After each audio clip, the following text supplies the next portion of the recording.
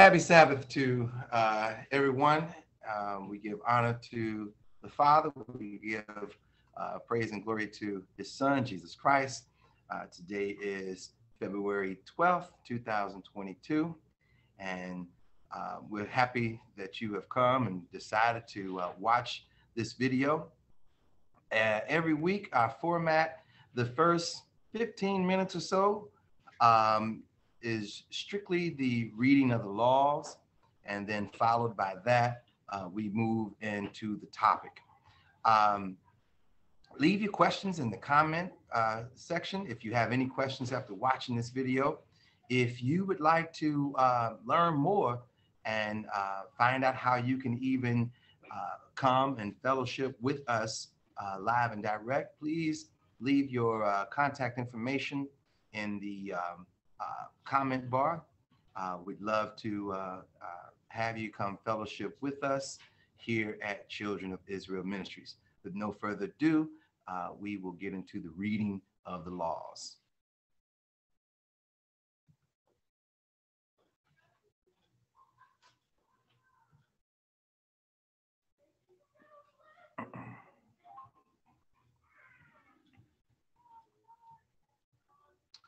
The laws. Ecclesiasticus chapter 39, verse 1.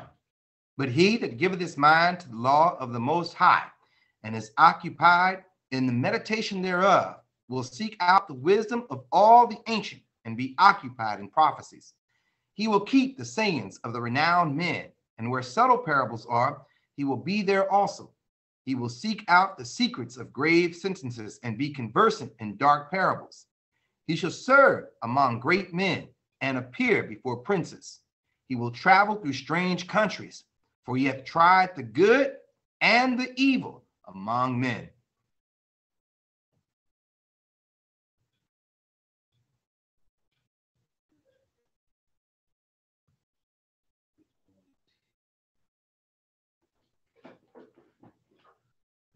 Not to eat leavened food. The next one up above it. Oh, sorry. It was right there. Mm-hmm. To destroy leavened food on the 14th day of Nisan, day 1 of Passover. Exodus 12 and 15. 7 days shall ye eat unleavened bread. Even the first day ye shall put away leaven out of your house. For whosoever eateth leavened bread from the first day until the 7th day, that soul shall be cut off from Israel. Not to eat leavened food on all 7 days of Passover. Exodus chapter 13, verse 3. And Moses said unto the people, remember this day in which ye came out from Egypt, out of the house of bondage. For by strength of hand the Lord brought you out from this place. There shall no leavened bread be eaten. Not to eat mixture containing leaven all 7 days of Passover. Exodus 12 and 20. Ye shall eat nothing leavened. In all your habitations shall ye eat unleavened bread. Not to see leaven in your dominion all 7 days of Passover. Exodus chapter 13, verse 7.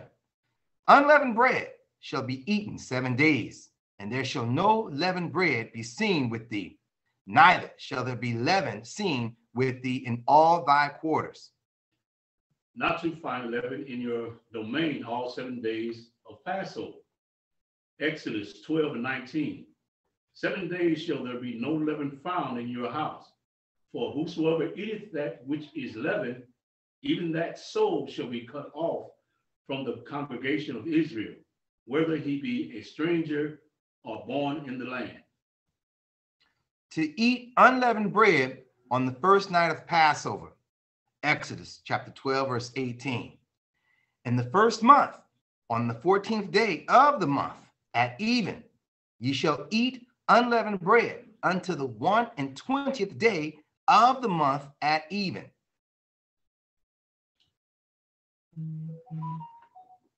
To relate the Exodus from Egypt on that night, Exodus 13 and 8. And thou shalt show thy son in that day, saying, This is done because of that which the Lord did unto me when I came forth out of Egypt. To hear the shofar on the first day of Tishri. Numbers chapter 29, verse 1. And in the 7th month, on the first day of the month, ye shall have an holy convocation. Ye should do no servile work. It is a day of blowing the trumpets unto you. To dwell in a tent for 7 days of Feast of Tabernacle. Leviticus 23 and 42. Ye shall dwell in booths 7 days. All that are Israel born shall dwell in booths. To make tents for Feast of Tabernacle. Leviticus chapter 23, verse 40.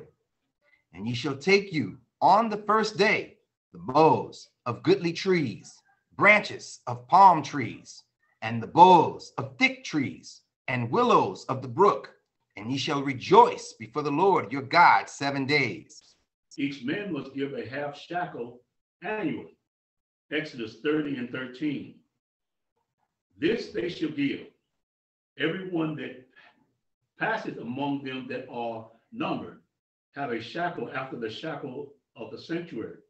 A shekel is 20 gerahs. And half shekel shall be the offering of the Lord. The courts must calculate to determine when a new month begins. Exodus chapter 12, verse 2. This month shall be unto you the beginning of months. It shall be the first month of the year to you. To afflict oneself and cry out before God in times of calamity. Numbers 10 and 9. And if you go too far to war, and if you go to war in your land against the enemy that oppresseth you, then ye shall blow an alarm with the trumpet, and ye shall be remembered before the Lord your God, and ye shall be saved from your enemies. To marry a wife by means of ketubah, written thing, and kiddushin. Deuteronomy chapter 22, verse 13.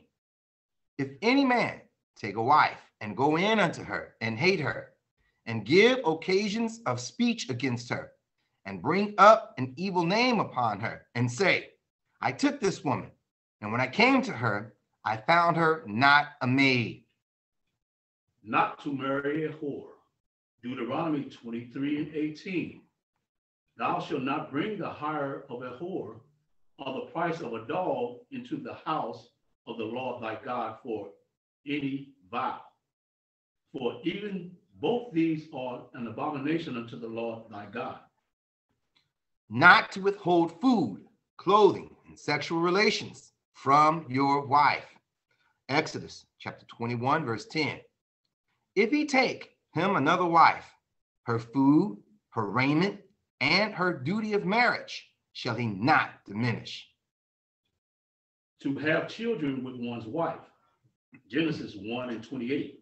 And God blessed them, and God said unto them, be fruitful and multiply, and replenish the earth, and subdue it, and have dominion over the fish of the sea, and over the fowl of the air, and over every living thing that moveth upon the earth. To issue a divorce by means of a get document. Deuteronomy chapter 24, verse 1.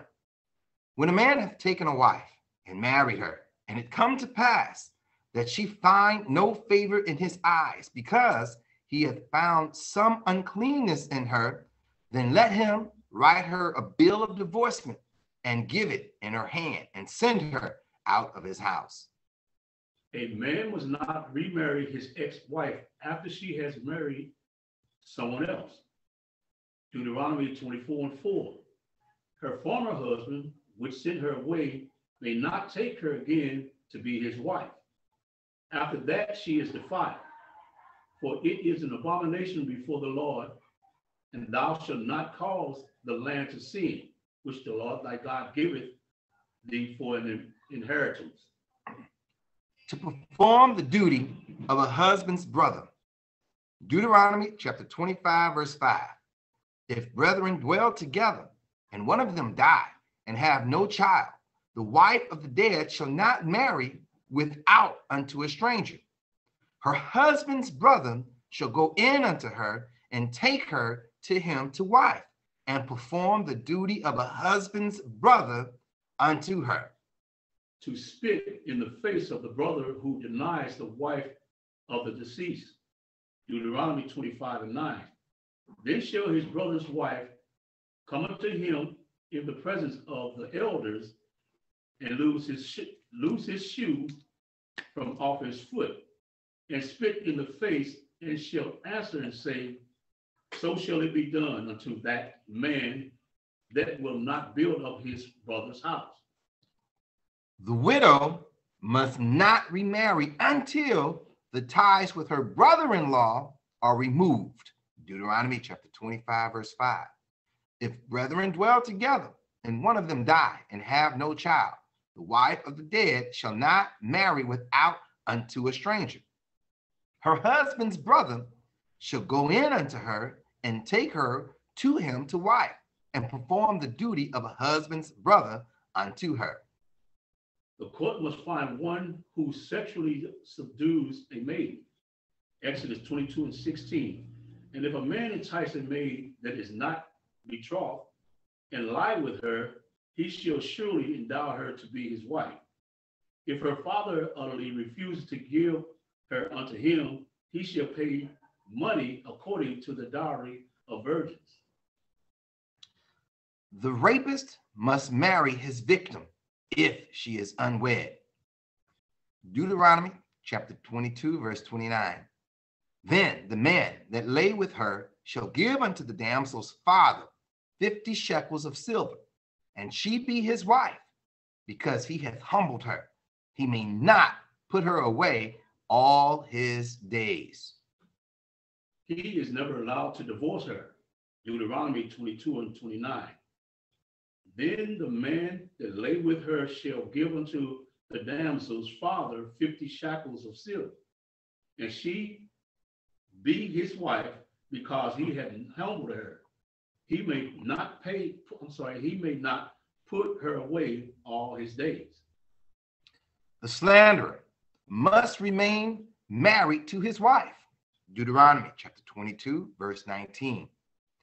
And they shall immerse him in 100 shekels of silver, and give them unto the father of the damsel, because he hath brought up an evil name upon a virgin of Israel, and she shall be his wife. He may not put her away all his days. He must not divorce her. Deuteronomy 22 and 19. And they shall immerse him in 100 shekels of silver, and give them unto the father of the damsel, because he had brought up an evil name upon a virgin of Israel, and she shall be his wife. He may not put her away all his days. To fulfill the laws of bitter water, jealous of a wife. Numbers chapter 5, verse 30. Or when the spirit of jealousy cometh upon him, and he be jealous over his wife, he shall set the woman before the Lord, and the priest shall execute upon her all this law. Not to put oil on her meal offering, the jealous of wife. Numbers 5 and 15. Then shall the man bring his wife unto the priest, and he shall bring her offering for her. The 10th part of an the 10th part of an ephah of barley meal, he shall pour no oil upon it, not put frankincense thereon, for it is an offering of jealousy, an offering of memorial, bringing iniquity to remembrance. Okay. And we'll start with 137 next time.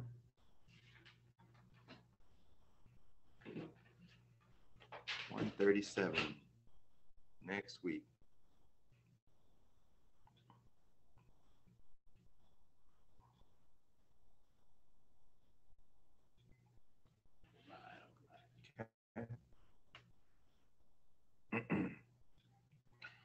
All right, so this week's lesson, I do have a title. and the title is Who Are We? Don't Call Me Black No More. Who are we? Don't call me black no more.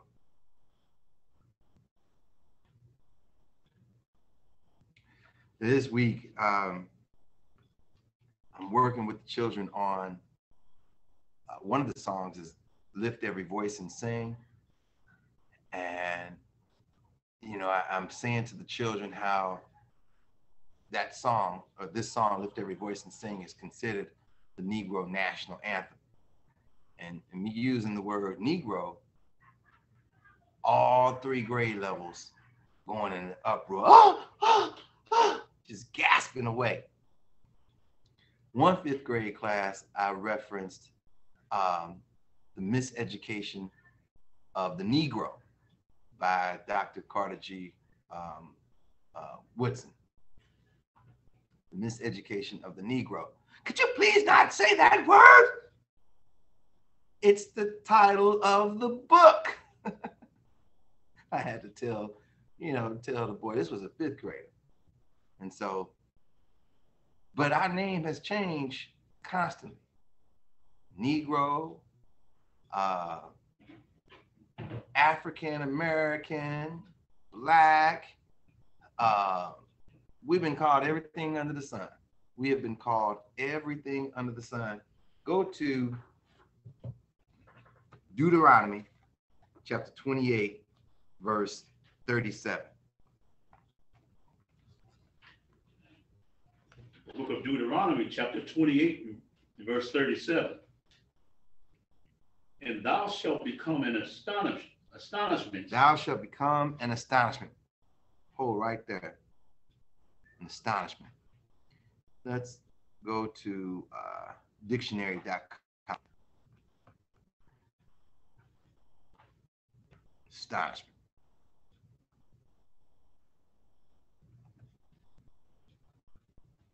Thou shalt become an astonishment.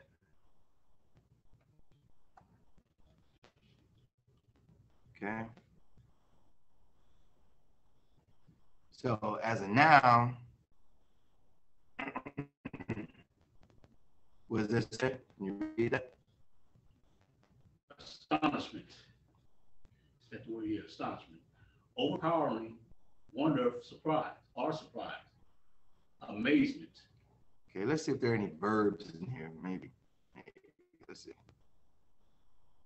Okay, so only nouns.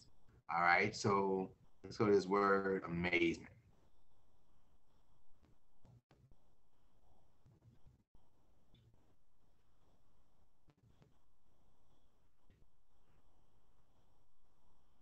Go ahead. Especially the obsolete. Okay, I see. Go ahead. I'm starting with 1.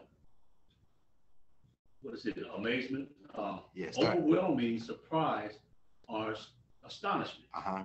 Go ahead. Stupefaction, frenzy, and perplexity, okay, and consternation. And we don't know what these words mean, so let's look these words up.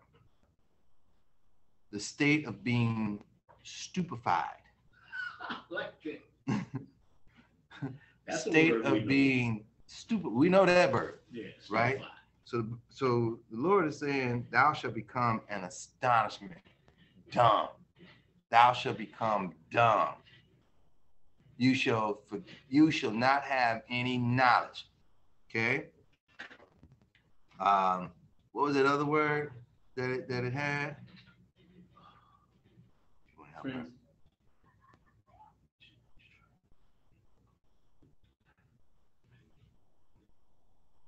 Right. So perplexity, the state of being perplexed, confusion, uncertainty. And that's what became of the children of Israel. We confused, uncertain what the day is going to bring, what tomorrow is going to bring. Okay.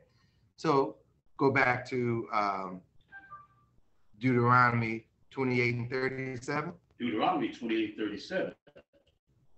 And thou shall become an astonishment. So now we know astonishment. You shall become dumb. You shall become confounded. You shall be full of uncertainty. Read. And thou shalt become an astonishment. A proverb. A proverb. Let's look that word up. You shall become a proverb. So what does the dictionary say in defining a proverb? Go ahead, read. A short popular saying, popular saying, usually of unknown and ancient origin, that expresses expectably some commonplace truth or useful thought. All niggas are lazy. All niggas eat watermelon. All niggas eat chicken. All and so on and so forth. We know the nasty slangs that are used to negatively stereotype us, right? All these negative slang phrases that is used to paint the picture of who we are. So the Bible says you're going to become an astonishment. You're going to become a proverb. Okay. Read number 4. Number 4. Bible. I'm saying maxim or oracular. Let me see that right. Oracular utterance requiring the interpretation. And this is right, which the example that I just gave in terms of watermelon, chicken, yada yada yada. You know, I thought was a funny scene as a child, a teenager. There was a movie out called Soul Man. It was Cheech and Chong's daughter, Ray Chong. And so she was in the movie, and the white guy was in the movie. I don't know who his name was. And the scene was he was envisioning because he had a crush on her, and he saw the stereotype of go saying to her, "Go give me my hypothermia needle and some watermelon." Y'all ever see that particular scene? I remember that scene where he told her to go get a hypodermic needle. I think I remember that, but I didn't know what the name of the movie is. The name of the movie was called Soul Man. Let me see if I can. Cheech and Chong. Well, that's Chong. I mean, Cheech is Chong's daughter. That's right. Chong's daughter. Right on Chong. Okay, I know. Yeah. I know her. I remember like, and I see why. I may have spelled that wrong.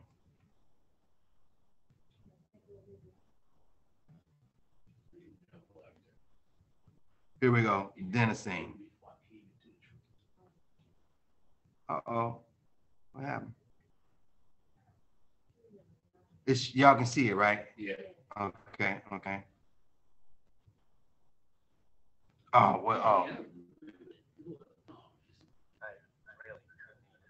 Hold on, wait. I got it. Bear with me. I can share from this computer.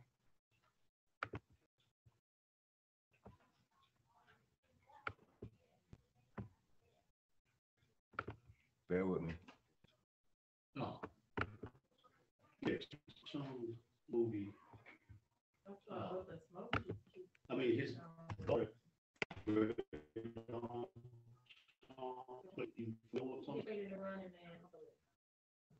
Is she playing on Running? Yeah, what? I don't know if she played in Running Man. Yeah.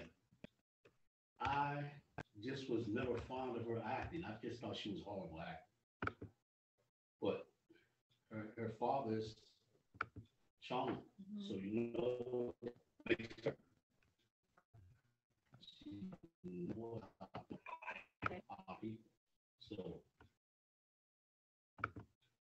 time, I didn't know.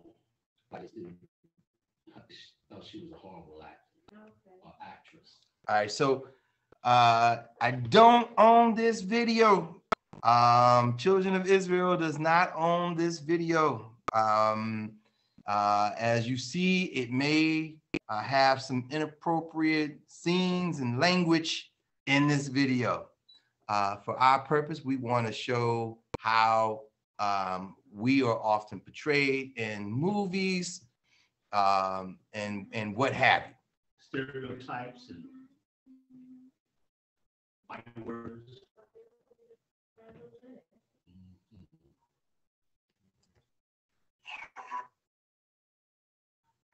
Law school. Yeah!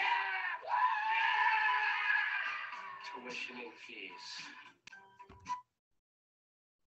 Let's see. We got Harvard Law School.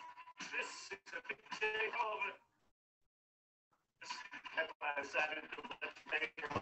wrong. Annual living expenses. No, right movie. Right movie. I thought that was Sing that was after. We don't get it after this. We're gonna walk away from because I don't take a lot of time searching for this movie. I mean, searching for this particular scene. And this computer going slow. Is this? Come on, computer. All right, let's see what. Hopefully, this is the scene. Okay, here we go. Raspberry tart, Mark? Oh, no, thank you. I really could need another bite. All my life, I've only been able to think about one thing. White women. And now, alas, I'm going to have one.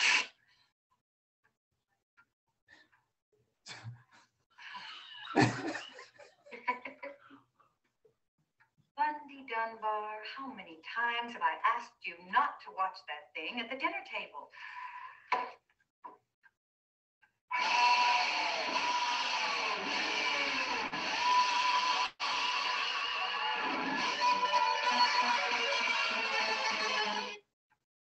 So that's what's going on in the thought of the little boy. We thought what's going on in the mother. No, he's. Tell you Mark's going to Harvard Law School on scholarship? Yes, you did. Look at my heroin and my hypodermic needle, bitch. Here's some more watermelon while you're at it. Yes, dear. White fat ass slut. What you looking at? So I remember the scene now. remember that scene? And I thought back then, I laughed, crazy hard at it. It's funny. I still find it funny. And at the same time, though, when you put it in connection with the scripture, 37 again, just up to the word proverb. Okay, Deuteronomy 28 and 37. And thou shalt become an astonishment, a proverb. So that proverb, that's how we are viewed. That was 1980s when that movie came out. But these stereotypes have not changed. What, it's 30 years later? It's 30 plus years later, and those stereotypes have not changed. Go ahead, read on. I'm going to start at the top again. And thou shalt become an astonishment, a proverb, a byword. And a byword. So now let's look that word up. Byword. Okay. So we got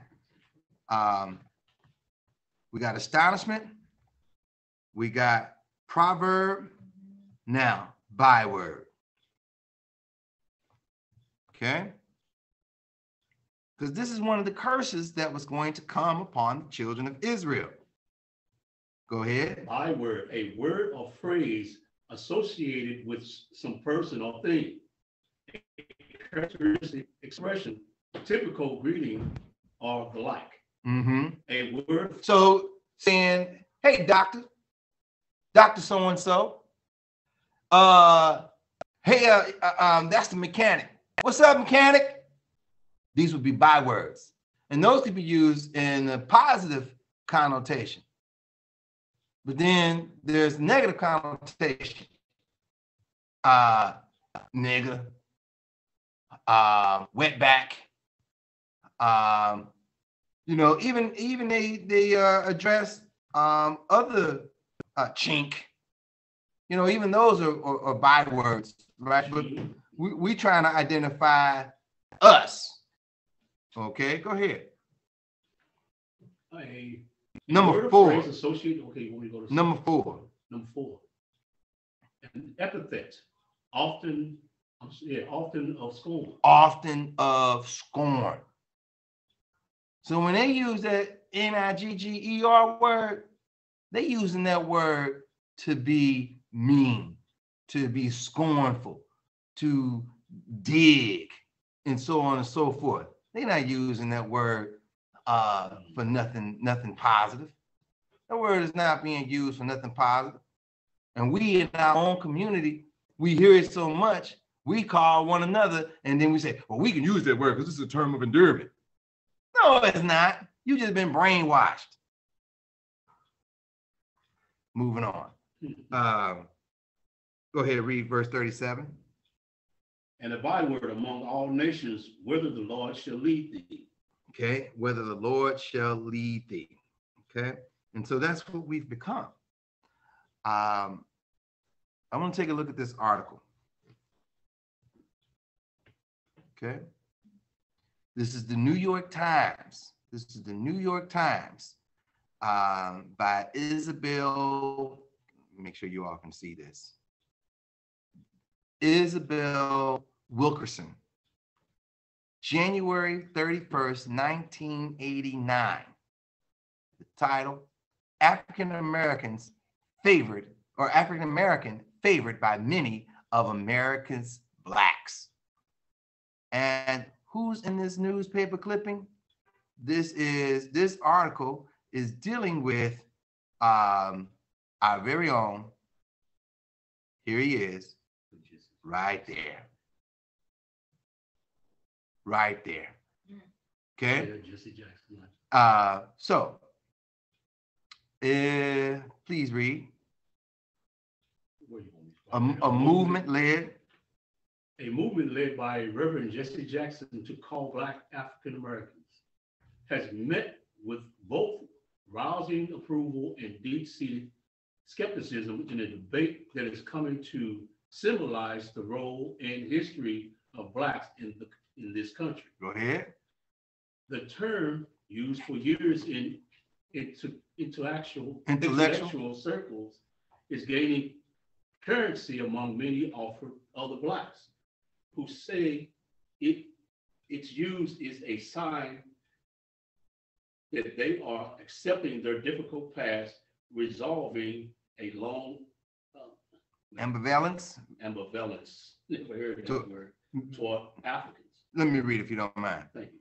The term is already shown up in the newest grade school textbooks, being adopted by several Black-run radio stations and newspapers around the country, and appeared in the titles of popular books and in the conversations of many Blacks as they warm to the idea and speak of visiting Africa one day. For many, the issue is already settled, not only in their minds, but in their hearts. Whenever I go to Africa, said Roger Wilkins, a senior fellow at the Institute of Policy Studies, I feel like a person with legitimate place to stand on this earth. This is the name for all the feelings I've had all these years. Mr. Wilkins' feelings are not shared by all skeptics, many of them older Blacks who have lived through previous name changes are resisting the move. Notice that. Many have lived through previous name changes, because every 30 years or so, we are called something else. Sometimes less than that. Sometimes less, right. Okay, so there are those who, at the time of this article, was like, nah, I'm tired of this. Leaders of the movement to change the language say it was concern about those problems and growing involvement in the fight to end racial separation in South Africa that led to the search for a clearer group identity. So we're looking for a group identity. Why are we looking for a group identity? Go to Jeremiah chapter 17, verse 4. You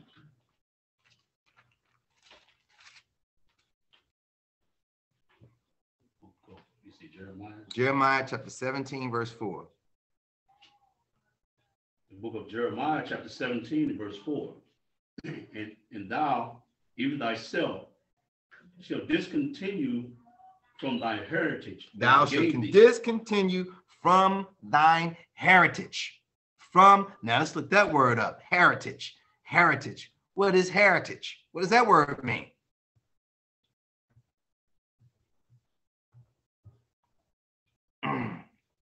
Okay.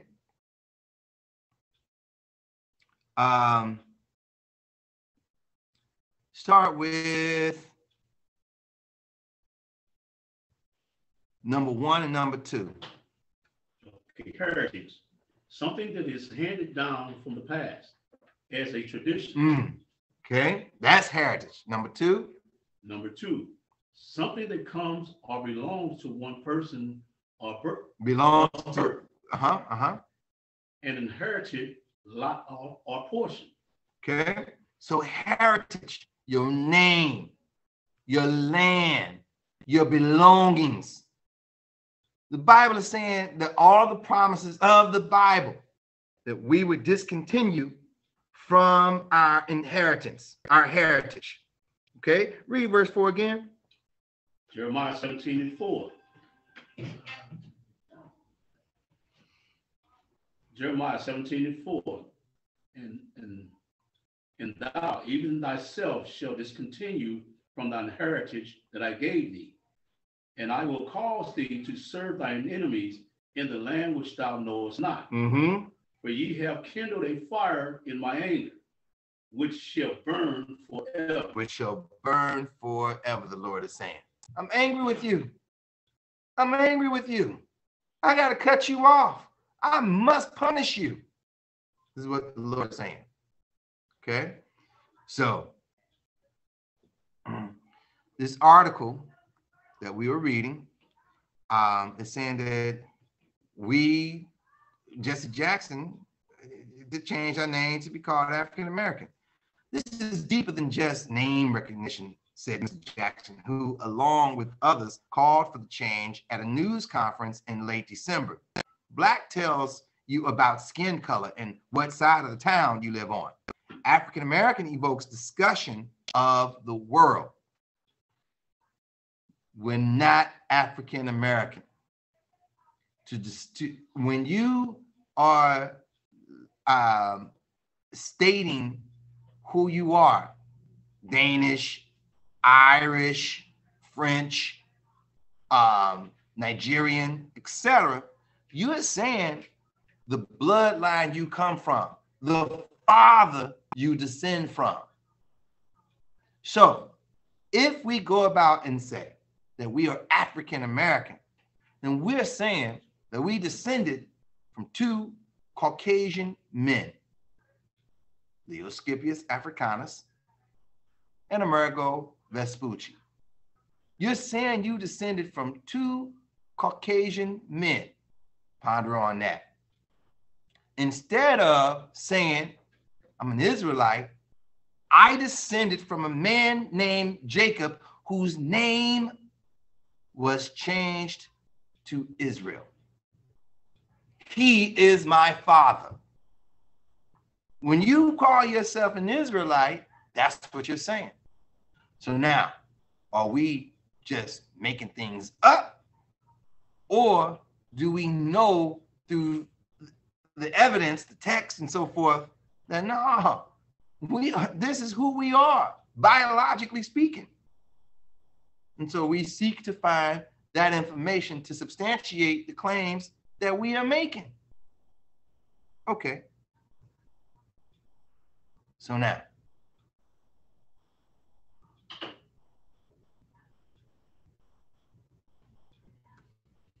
let's take a look at,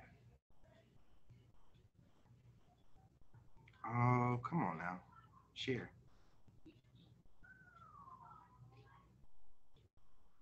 There we go.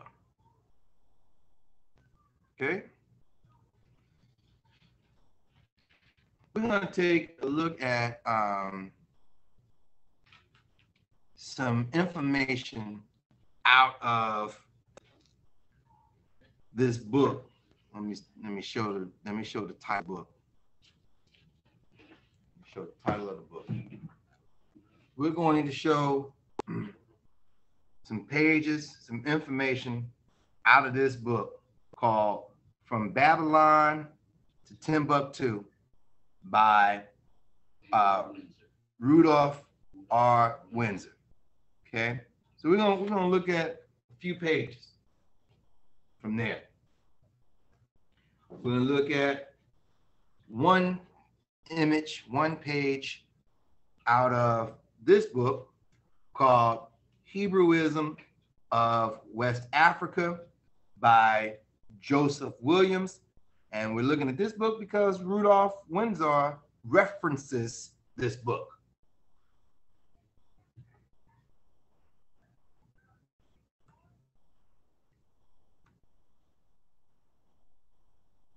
So we're going to look at pages 88, 89, 90, 91, and 92 of From Babylon to Timbuktu. Here we are.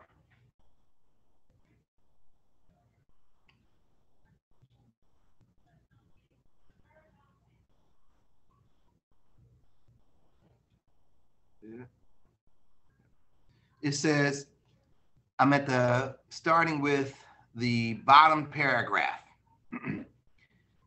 At the same time that the Jews were migrating westward across the Sudan from Ethiopia, they also migrated southward from Libya, Tunisia, Algeria, and Morocco to the fertile region between the Senegal and Niger rivers.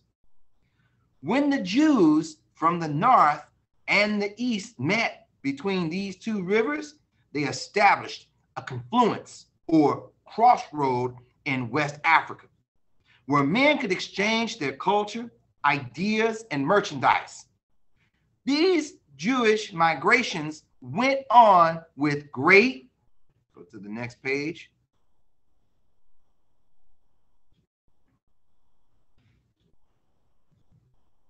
Said these Jewish migrations went on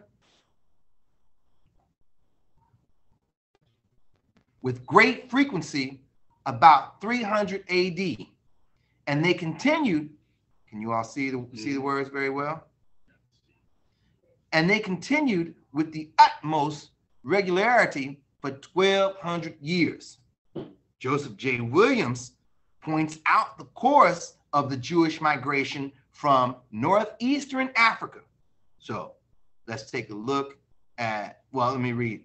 He writes that the Jews migrated up the Nile, passing Memphis, Elaphataim, Khartoum, and then they turned west at Kordofan in central Sudan. In the region of the White Nile, Williams thinks some Jews settled in the country of the Shilluk in the southern Sudan at Uganda. He continues by tracing the migration from Kordofan, going west, to Darfur, Lake Chad, Kano, and then to the countries of the Niger River.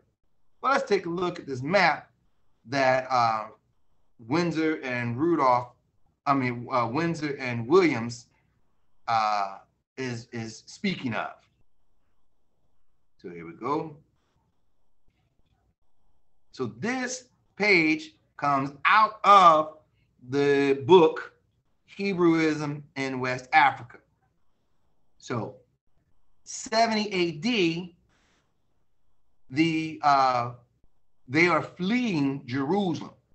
70 AD, the children of Israel are fleeing Jerusalem. And so they're leaving.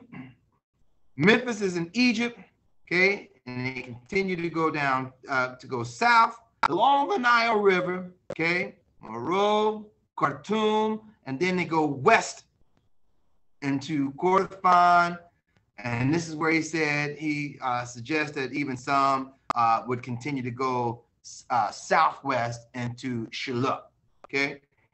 This is the path, the route for which the children of Israel went when they fled Jerusalem 70 AD. Okay? Back to Rudolf Windsor. Continue on page 89.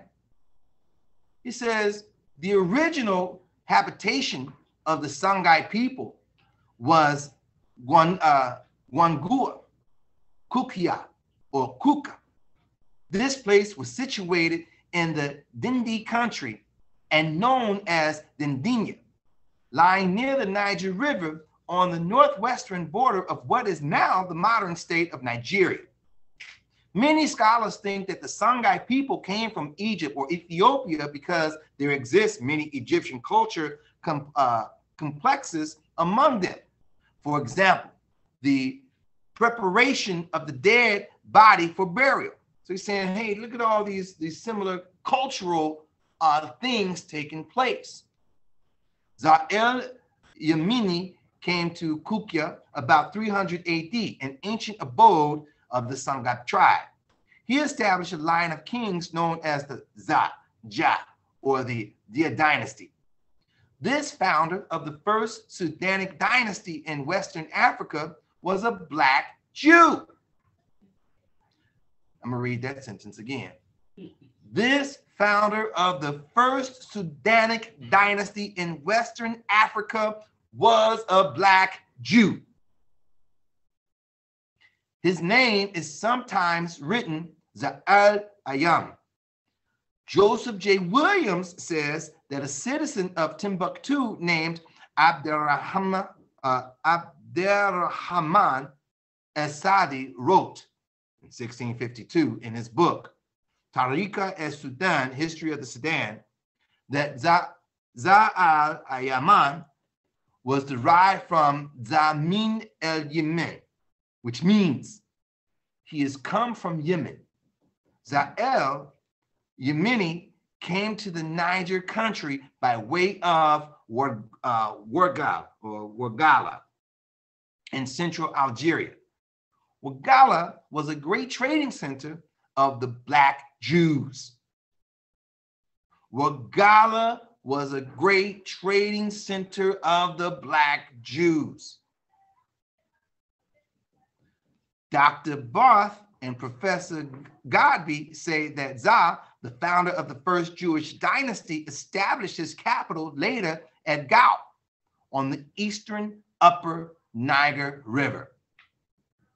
The Arabs, Moors, and the Sudanic writers attribute to the ancient Black African Hebrews the establishment of the first empires, the erection of the first public buildings in the country, the construction of the first canal and irrigation. Let's go to the next page.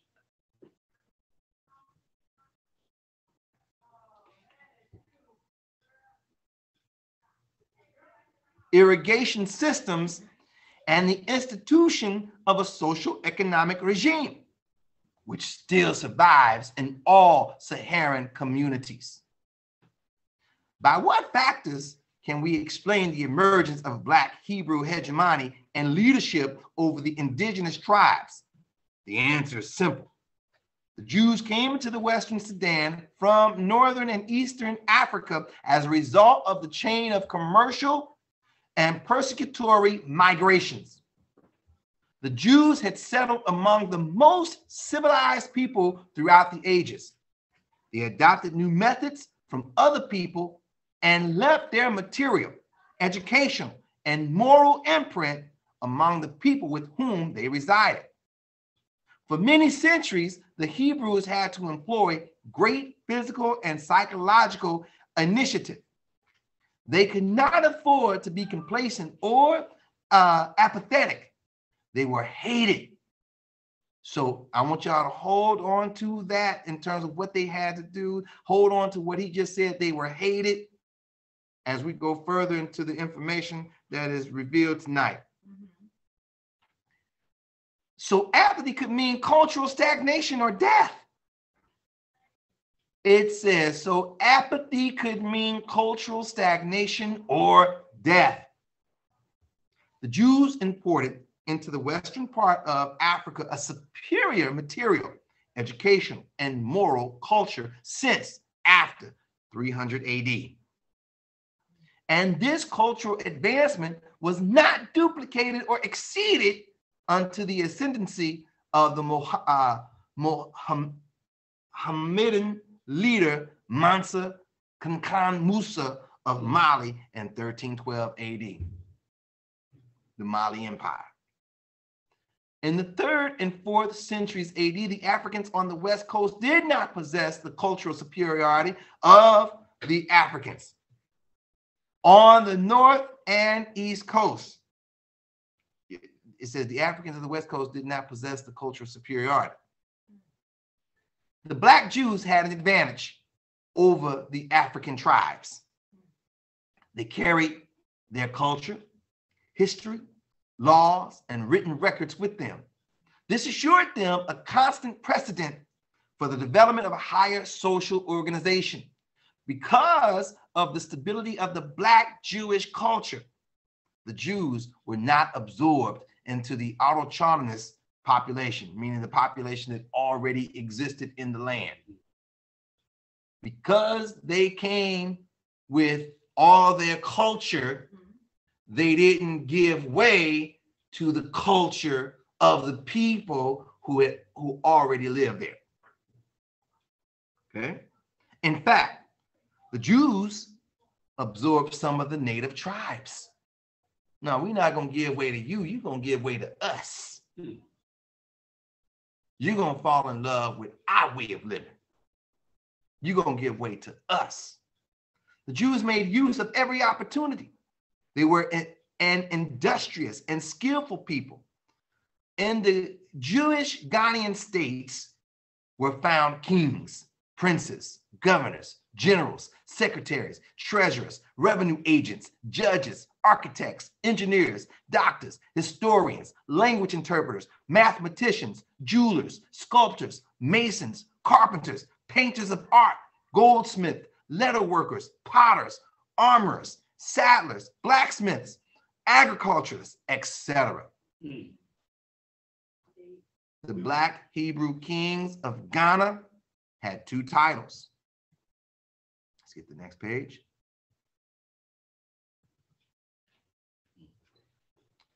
Those 2 titles were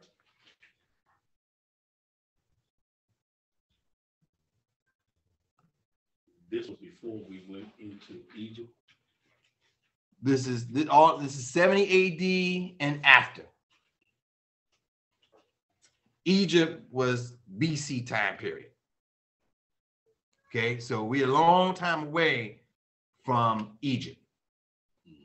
Okay, and we're about a century or so from us going on slave ships with this history. Okay, not a century, 1,000 years. Millennium. Right, a millennium. Okay, my apologies, because I said 70 AD. Yeah. Okay, and so slavery is going to start kicking off in the 1300s, late 1300s. It's going to start kicking off, picking up, getting a little more momentum by late 1400s. By 1500s, it's really starting to pick up some steam. 1600s, it's on and popping. It's on and popping. Okay, 700s AD, you have the Arabs who are coming in and enslaving us. Okay, and forcing us, which is where we then get Moors. Moor is birthed out of Arabs coming into the region and enslaving us. And so we take on Arab religion. because if we take on their ways, then we can keep our life. So we buy into it.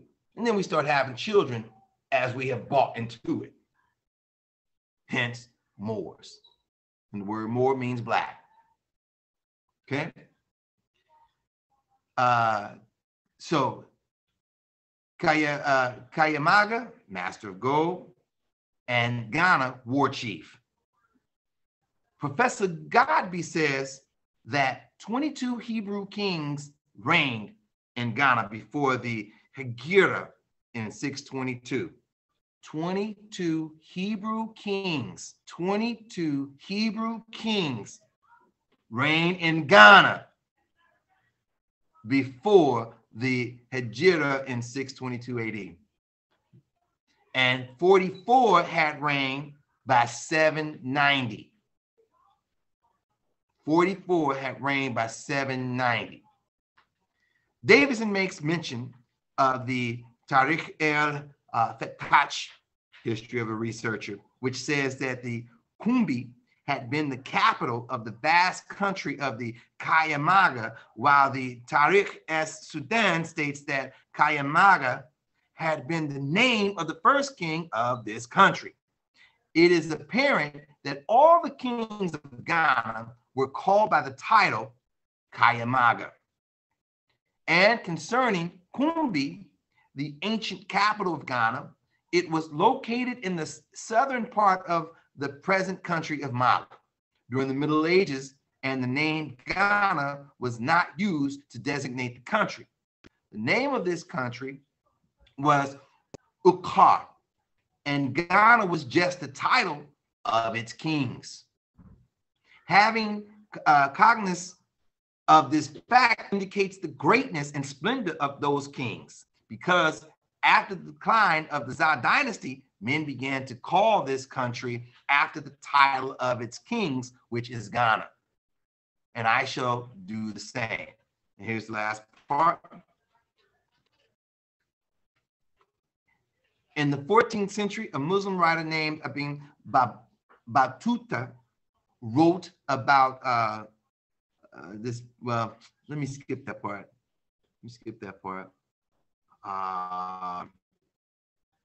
Okay, this is the part I want. This last part right here. Concerning the kingdom of Ghana, Joseph William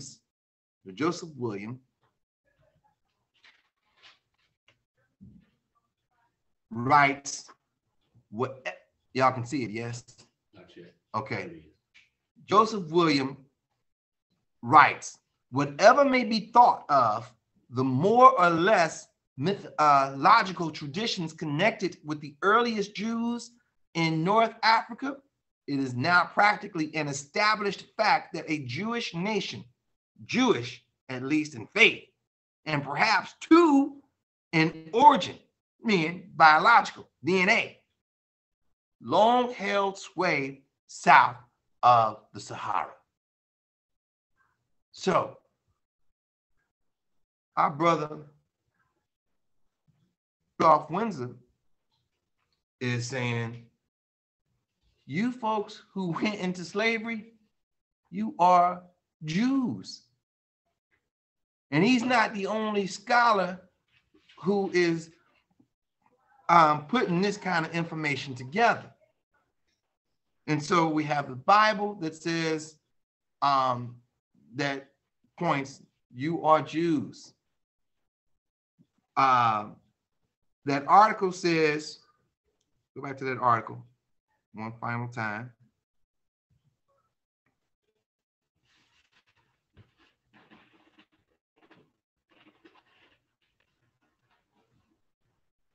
Where was that part at? Few black favorite term. Is that it? Okay.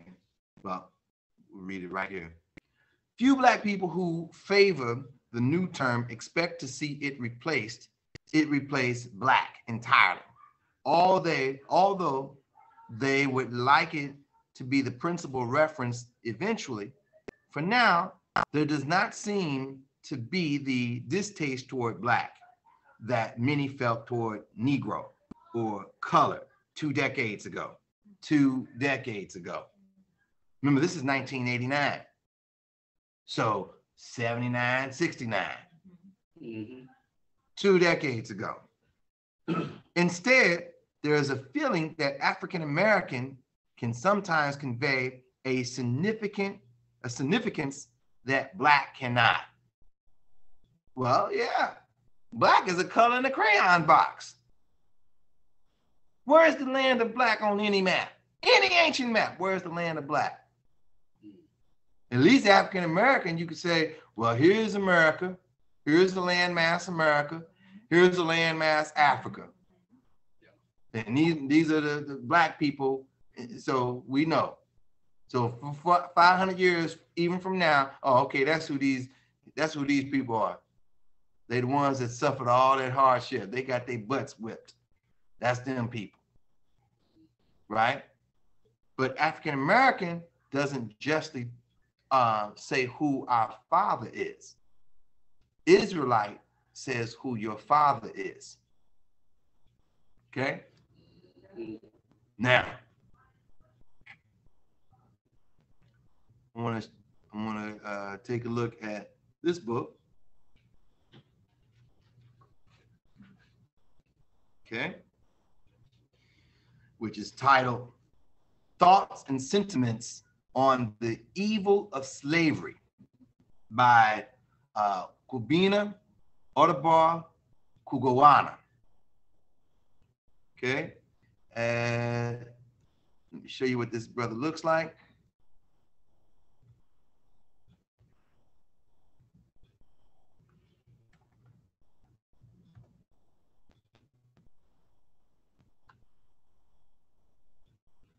Okay,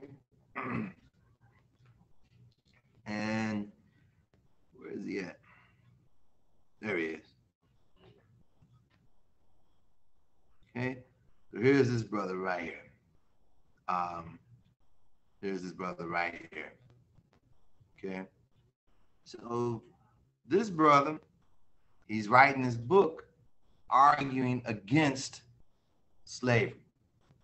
He's arguing against slavery. Hey, we got to get rid of slavery. This evil institution, it has to go, is what he's writing. Okay. And okay. So let's jump right into it. Paragraph 1.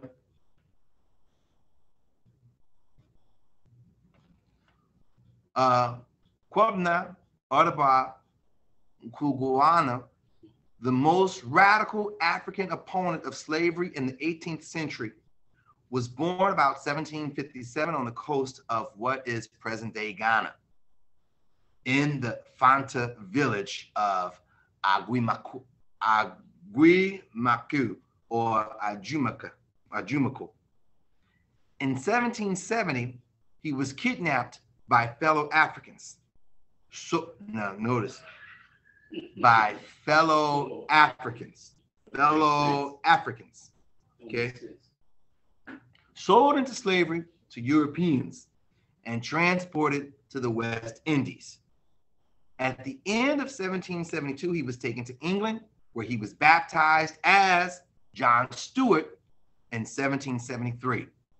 By 1784, he was employed as a servant by the fashionable painters Richard and Marie Cosway, through whom he came to the notice of prominent politicians, artists, and writers, including William Blake. Okay. Now, I want to address this thought right here where it says fellow Africans, kidnapped by fellow Africans. I want to address that. Okay. To Exodus chapter 11, verse 7.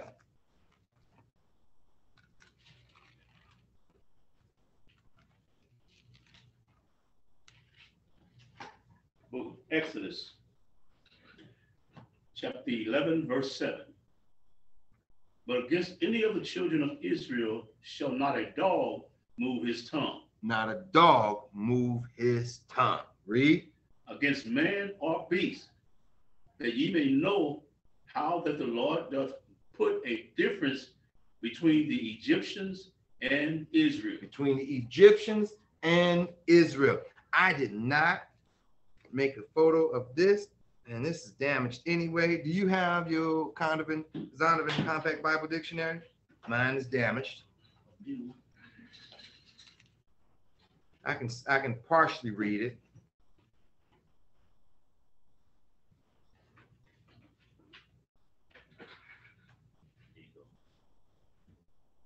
Okay, and so I'm gonna read an excerpt out of this book. I didn't make a photo of it. Zondervan Compact Bible Dictionary, and I'm going to read from page. My man, he has it highlighted from page 213. I'm gonna read from page 213, and here is what it says. Can you read that? Are you able to read it? No, talking to me. Yes, sir. No, I won't read it. If it's moving, I definitely won't be able to read it. Okay. Can I Ham, yours? the youngest son of Noah, born probably about 96 years before the flood, and one of 8 persons to live through the flood. He became the progenitor, meaning the father of the dark races, not the Negroes, but the Egyptians, Ethiopians, and Libyans, and Canaanites. Okay? So this is what this group of scholars, this is what this group of scholars are saying. I didn't write this book. This is what they're saying. Okay? Not the Negroes. That you may know there's a difference between Israel and the Egyptians. That's what we just read in Exodus chapter 11, verse 7. Go to Amos chapter 1, verse 6. Go to Amos chapter 1, verse 6. The book of Amos, chapter 1, verse 6. Thus saith the Lord, for 3 transgressions of Gaza. For 3 transgressions of Gaza. For Gaza, I want you to hold on to Gaza. We're going to come back to Gaza. Read. And for 4, I will not turn away the punishment thereof. Because they carried away captive the whole captivity to deliver them up to Edom. So it says Gaza was going to carry away captive the whole captivity to deliver them, meaning the children of Israel, to the Edomites. And we understand that Edomites are the in the classical baby book, it says that he's the forefather of the Romans. And everything that I've come to learn, Romans are Caucasians. Everything that I've come to learn, Romans are Caucasians. Therefore, Edomites are Caucasians. Read. 7. But I will send a fire on the wall of Gaza, which shall devour the palace thereon. And I will cut off the inhabitants from Ashdod. Okay. And him that holdeth the scepter from Ashkelon. And I will turn my hand against Ekron. Okay. And the remnant of the Philistines shall perish. And the remnant of the Philistines shall perish. We got Gaza, we got Edom, we got Ashdod, Ashkelon, Ekron, Philistines. Look at these different nations. Read. Thus, saith the Lord. Thus saith the Lord, for 3 transgressions of Tyrus, and for 4 I will not turn away the punishment thereof, because they delivered up the whole captivity to Edom, and remembered not the brotherly covenant. And remember not the brotherly covenant. Read. 10, but I will send a fire on the wall of Tyrus. Okay, but I will send a fire on the wall of Tyrus. Read. Which shall devour the palace thereof. Okay, all right. So Gaza. Well, who is Gaza? Because he said, I'm going to remember Gaza. Who is Gaza? Okay.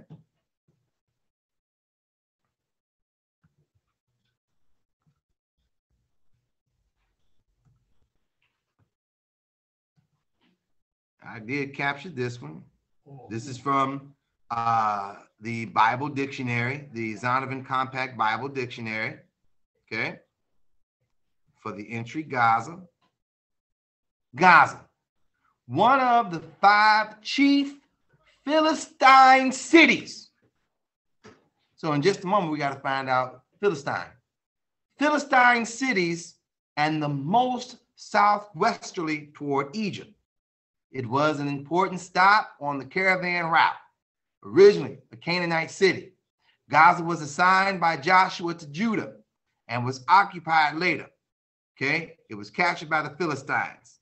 All right, so we see this connection. We see where it's geographically located. I know I didn't show a map, but we see that. Okay, so now Philistines.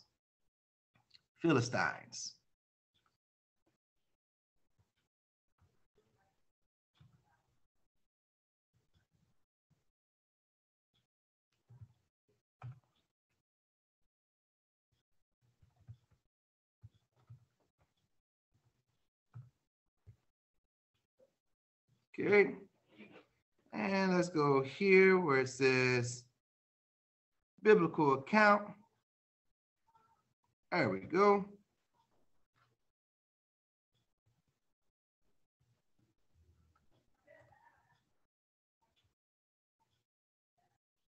All right, is that large enough on the screen for you all to see? We need to be a little bit larger. I see it. It's not moving. There we go. Now we got it much large for you. Here we go. Can you read that? What it says? Biblical accounts. In the book of Genesis, the Philistines are said to descend from the Calishites. The Kasluhites, or Kasluhites. Yeah, I see, Kasluhites, an Egyptian people. However, according to rabbinic source, the Philistines were different from those described in the Deuteronomistic history. Okay. Deuteronomistic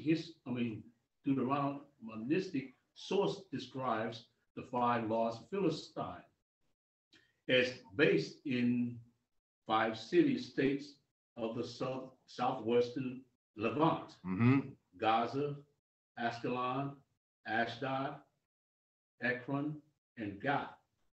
From Wadi Gaza. Now the Levant is speaking about the Middle East. So when we think of that word Middle East, which includes Israel, so this is where Africa, Israel, and Iran kind of all join. That's that whole big, large region, the Levant.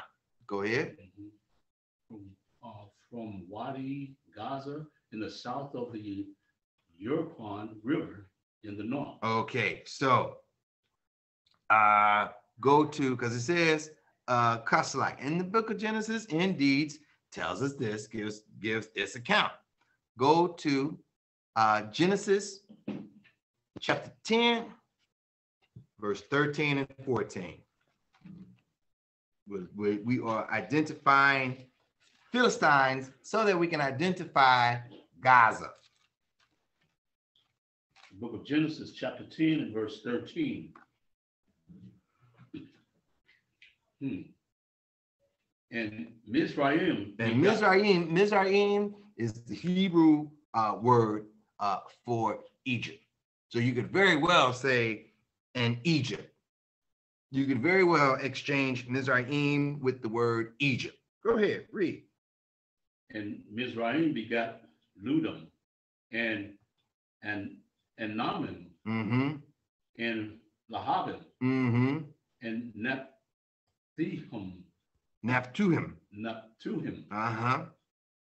And Pathrusim and Galshim and Kasuhim, which is what we just read on the Wikipedia page.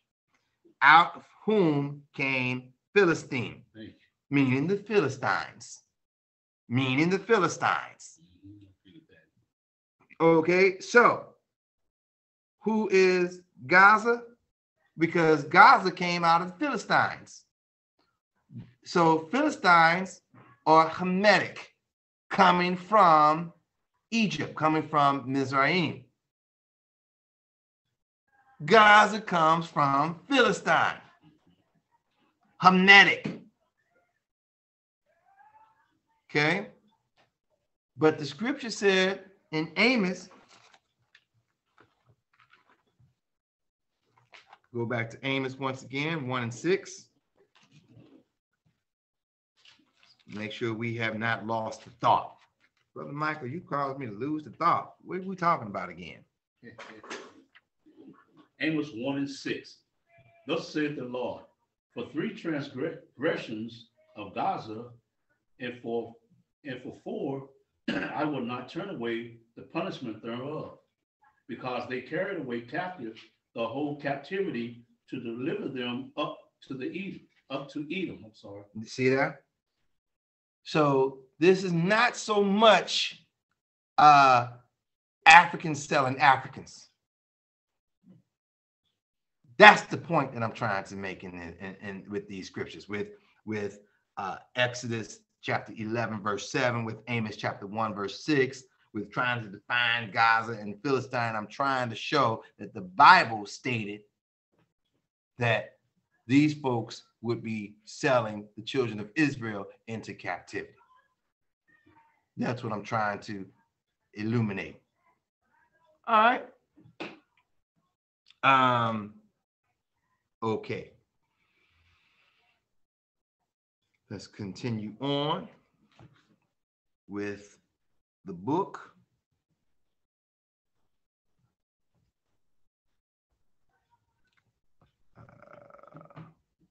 Right here.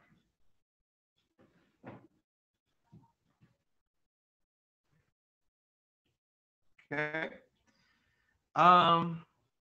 Now, in this third paragraph, and this Jeremiah Kugoana raises the most overt and extended challenge to slavery ever made by an English-speaker person of African descent. He is also the first Anglophone African historian of slavery and the slave trade, and the first African to criticize European imperialism in the Americas. His recognition of John Morant and James Albert Ukasa Gronossaw as his predecessors helped establish a tradition of Afro-British writings by converts to Christianity. In Thoughts and Sentiments, Kuguano powerfully refutes the religious and secular arguments made by proponents of slavery. So he's coming against all the various arguments that say why we are entitled to have you Negroes as slaves. He's coming against it to say, wait a minute. Through this book, he's coming against it. Wait a minute. And he's coming against it in the day. So this is not someone of 1990, someone of 2000, trying to write the 1619 project. This is someone in the day coming against it. This is someone who lived it, got his freedom, and is coming against it. Okay.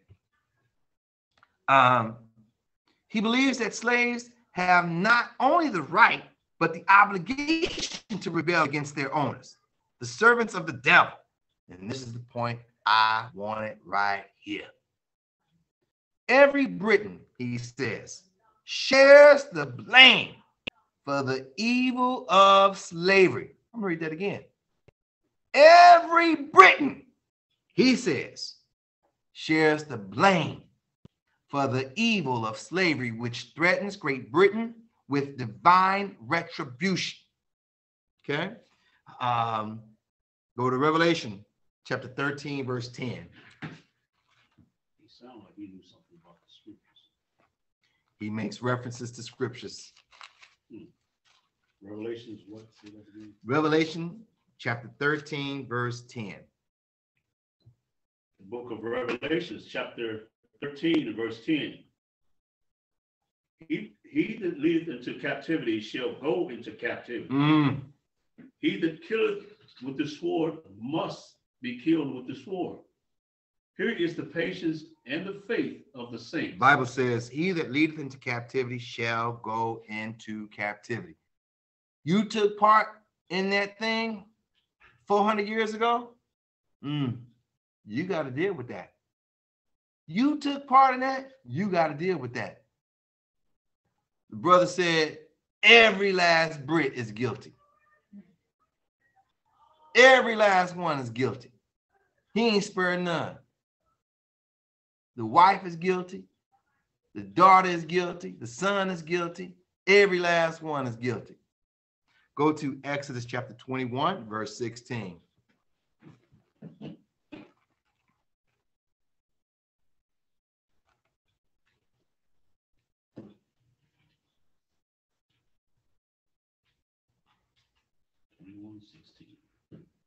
Book of Exodus, chapter 21 and verse 16. And he that stealeth a man and stealeth him. And selleth him. Oh, I'm sorry, thank you. He that stealeth a man and selleth him, or if he be found in his hand, he shall surely be put to death. He shall surely be put to death. That's the judgment. So when it comes time of the Lord, of the Father, when it comes time, this judgment shall be administered, fulfilled. Okay? Came from what? Before that. Revelation 13:10 and Exodus chapter 21, verse 16. Okay? Let's go back to this book. Thoughts and sentiments. All right. And we'll go to page 15 here.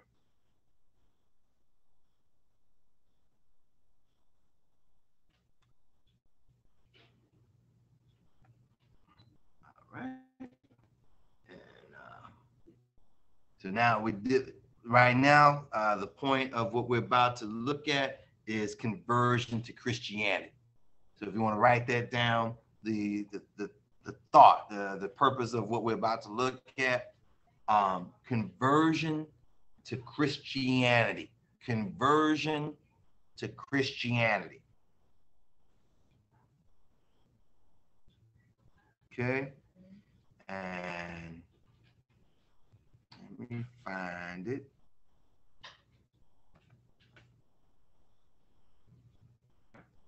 Oh man, it's not gonna help me. All right. Well, forget you too. Okay, let me find this word. Number of black men.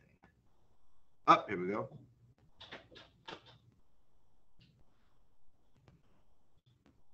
Here we go.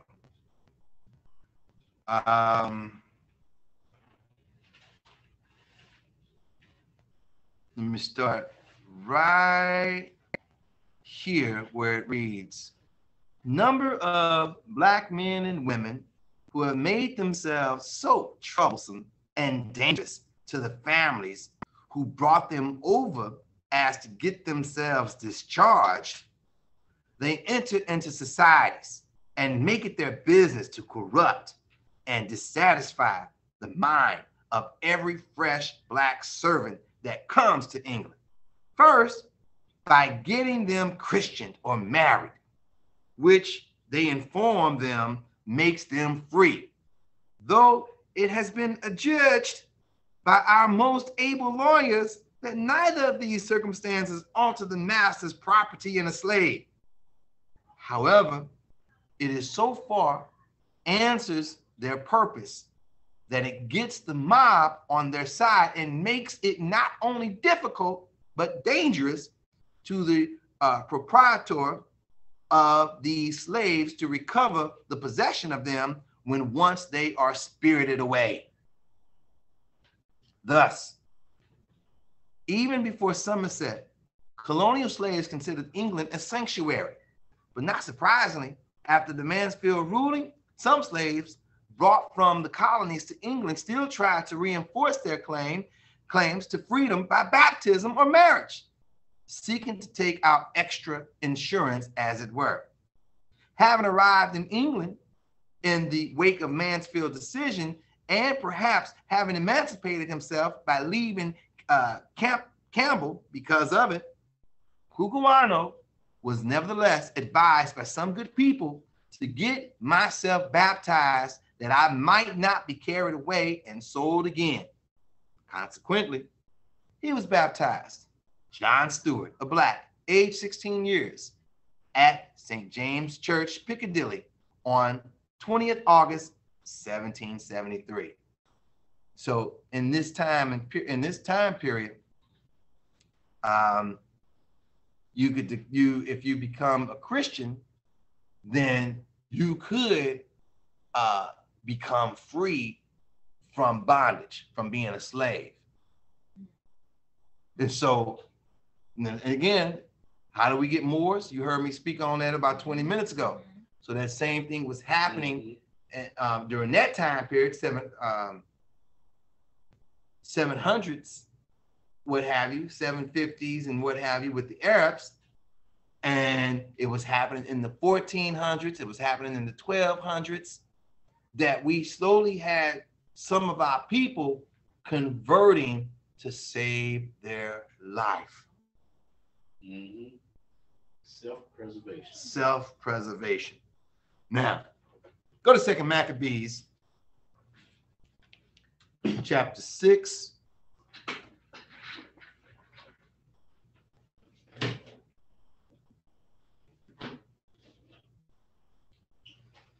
Second Maccabees, chapter 6 and verse 16. Chapter 6, we're on verse 6 through 16. Second Maccabees, chapter 6, verse 16. Verse 6 through 16. Gotcha. Second Maccabees, chapter 6 and verse 6, in the Apocrypha. Neither was it lawful for a man to keep Sabbath days or ancient fasts. Feast. Okay, it's got fast in there. And we start that over. Neither was it lawful for a man to keep Sabbath days or ancient feasts, or to profess himself at all to be a Jew. So even in the time period of the Greeks and Romans, the same thing was happening. In the time period of the Greeks and the Romans, the same thing was happening, because right now we're reading history before Christ came on the scene. Okay, read. 7, and in the day of the king's birth, every month they were brought by bitter constraint to eat of the sacrifice. And when the fast of, what says back? Feast of Bacchus. Oh, they got fast. And when the feast of Bacchus was kept, the Jews were compelled to go in procession to Bacchus carrying idols. So not only could they call themselves a Jew, I am of the tribe. I'm of the tribe of Judah. I'm of the tribe of Benjamin. I'm of the tribe of Levi. Not only could they had to denounce that, and forsake revealing that as their identity. They also, in bondage and captivity, had to come carrying these tusks, these ivory tusks, of elephants or whatever, filled with wine every month for the king's birthday. Read verse 8. Verse 8. Moreover, there went out a decree to the neighbor cities of the heathen by the suggestion of Ptolemy against the Jews, that they should observe to the same fashion and be partakers of their sacrifice. And whoso would not conform themselves to the manners of the Gentiles should be put to death. Look at that. If you won't conform to our way, our practices, our customs, our laws, then put your butt to death. Read. Then might a man have seen the present misery. For there were 2 women brought, and who had circumcised their children, whom when they had openly led round about the city, the babes was hanging at their breasts. They cast them down along for the wall. So here they are out in public, breastfeeding their children. And out in public, it was realized, you circumcised this boy. We told you that's you all's custom, circumcision. That's not our custom. How dare you practice your custom and not keep our custom? So they killed the 2 women head first, which says headlong.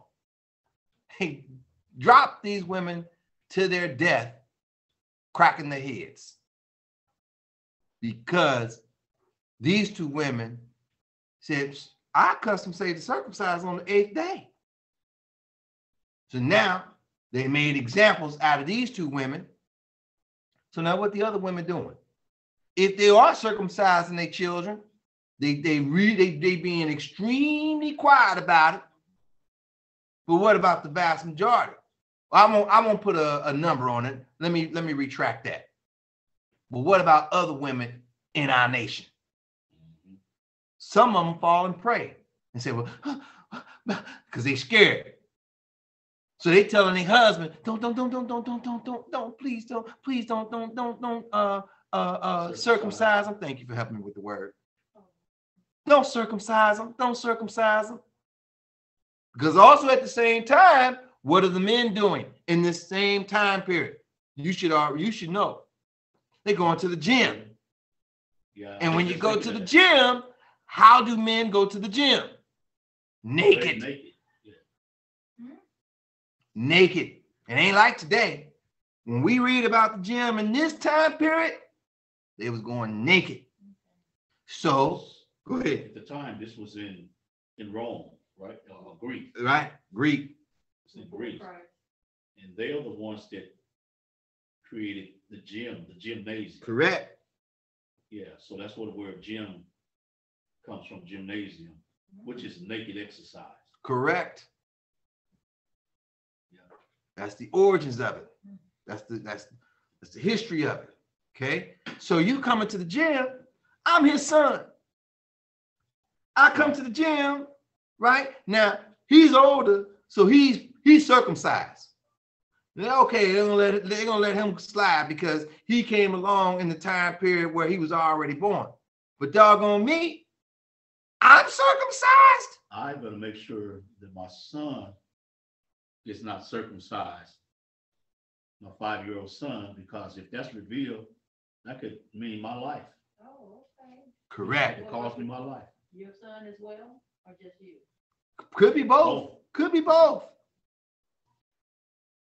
Right? So this is the time period of what's going on. This is the historical, this is the record that we're reading. Read. 2 Maccabees chapter 6 and verse 11.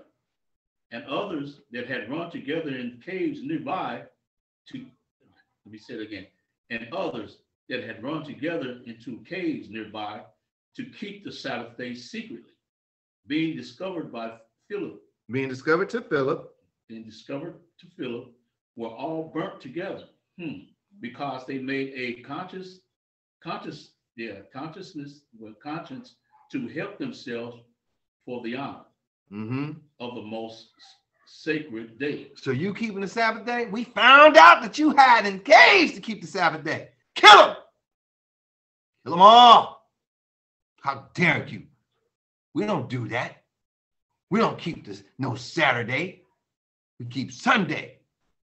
Kill them! Sun's day. That's what we do. Read. 12. Now I beseech those that read this book, that they be not discouraged from these calamities. Don't be discouraged for these calamities. Don't let your heart fall and you give way to becoming Christianized. You becoming Islamicized. I probably just made up a word, but I think y'all know what I mean. I got you. Read. But that they judge those punishments not to be for destruction, but for a chastening of our nation. Of our nation. Go ahead. For it is a token of his great goodness when wicked doers are not suffered any long time, but for with punishment. For not as with other nations whom the Lord patiently forbear to punish till they become to the fullness of their sins. So dealeth he with us. Okay. Lest that being come to the height of sin, afterwards he should take vengeance of us. Okay. And therefore he never withdraw his mercy from us. And though he punish with adversity, yet doth he never forsake his people. Yet he never forsake his people. Go to 1 Maccabees chapter 1, verse 15. 1 Maccabees chapter 1, verse 15.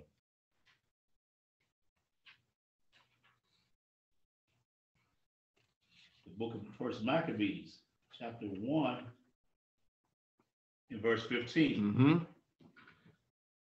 And made themselves uncircumcised, and forsook the holy covenant, and joined themselves to the heathen, and were sold to do mischief. Look at that. Mischiefs. We made ourselves uncircumcised. We forsook the holy covenant. We joined ourselves to the heathen, and we were sold to do mischief.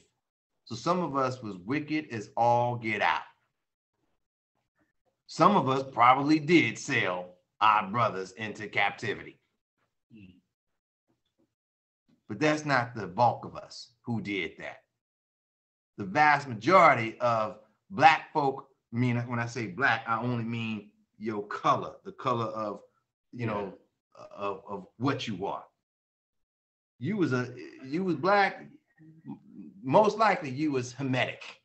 You was of another, you was not an Israelite selling a fellow Israelite into captivity. Correct me if I'm wrong, but this right here is saying to me, 1 Maccabees 1 and 15, it sounds like Jesse Jackson, Hal Sharpton, right? Right, folks like that. Correct. Because when we read this was when you read this one in context, this was dealing with the brothers among us who was seeking to get the gymnasiums going. Okay, now go to Ephesians chapter 2, verse 11.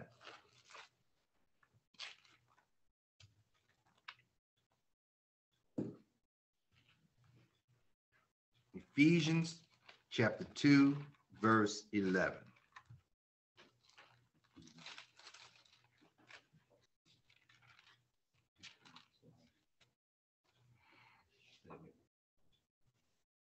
Chapter 2, verse 11. The book of Ephesians, chapter 2, in verse 11. Wherefore, remember that ye being in times past Gentiles in the flesh. Gentiles in the flesh. Why were you Gentiles in the flesh? Because you allowed your sons to no longer be circumcised.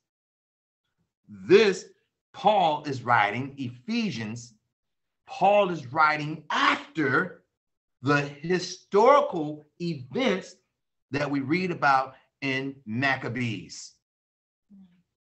Paul is writing after the historical events that we read about in Maccabees. Therefore, who is Paul speaking to? He is speaking to Israelites who have taken on the customs to knowingly and or unknowingly. Michael, what you mean unknowingly? Well, I might be, again, the son of the father and mother who, for fear of their life and my life, opted out of me being circumcised.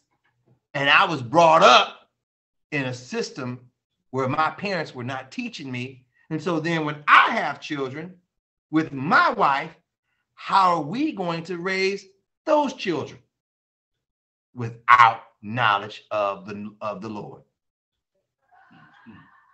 So here we are several generations later on, and Paul is saying, hey, remember in time past, Paul is speaking to Israelites who were identified as Gentiles. Okay, read. Wherefore, remember that ye being in times past Gentiles in the flesh, whom are called uncircumcised by that which is called the circumcision in the flesh made by hands. Made by hands. Read on. That at that time ye were without Christ. At that time ye were without Christ. At that time you were out Christ. You no longer kept Sabbath days. You no longer kept our feast days. You no longer kept the covenant of our fathers. Read. That at that time ye were without Christ, being aliens of the commonwealth of Israel. Of the commonwealth of Israel. Commonwealth means we as a nation of people, the promises and everything is for this nation. You need help? Come to the church. We're going to take care of you. You want benefits, this, that, and the third? We're going to take care of you. The Commonwealth. You go to Massachusetts, it's called the Commonwealth of Massachusetts, meaning the benefits of the citizens of the people of Massachusetts. Okay, read. And strangers from the covenant of promise, having no form, having no hope, and without God in the world. And without God in the world. Go to James chapter 1, verse 1.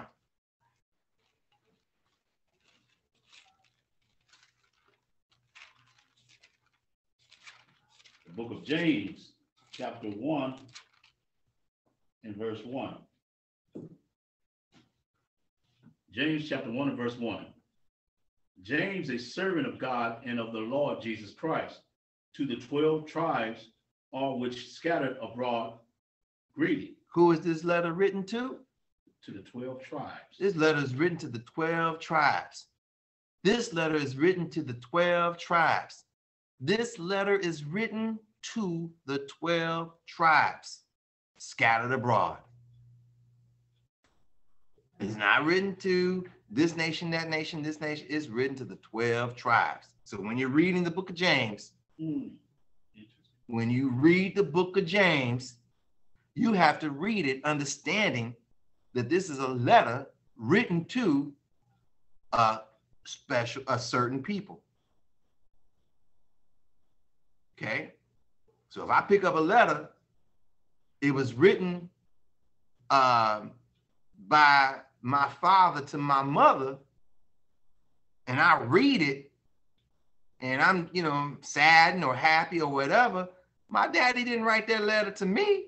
He wrote it to my mama. Understand that. Go to 1 Peter chapter 1, verse 1.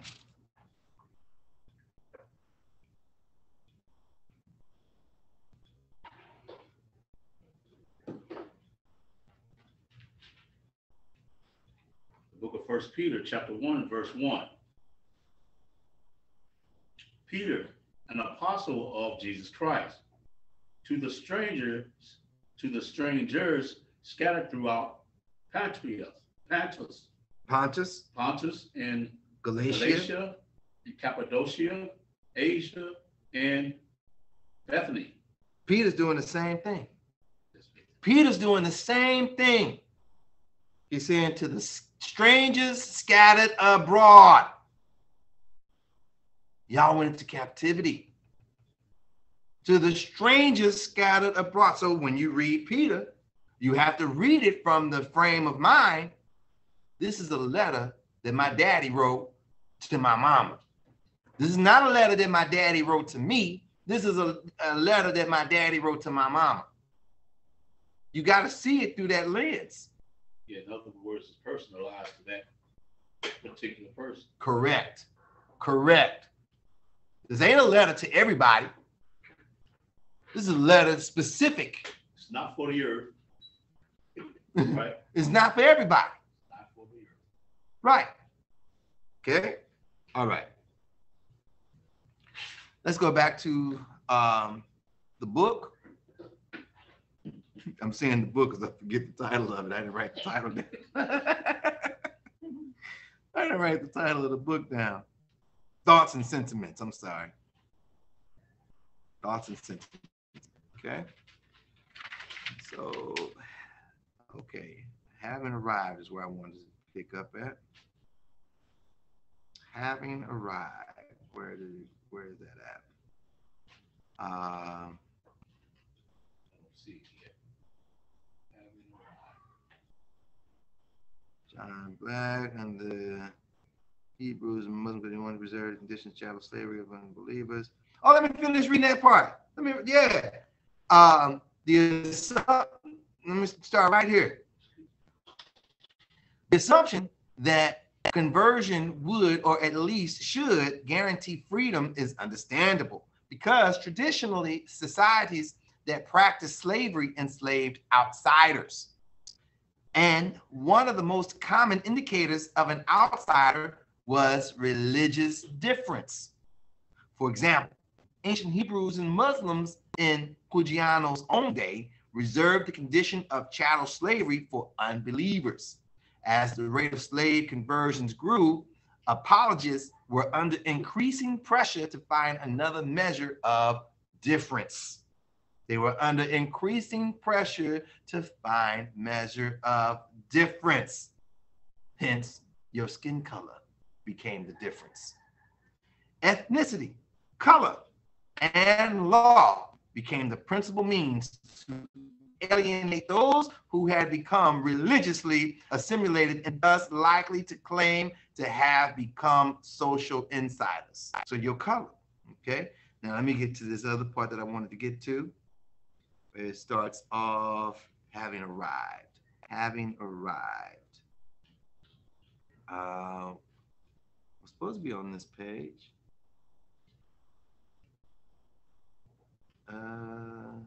Well, did I must have passed it up.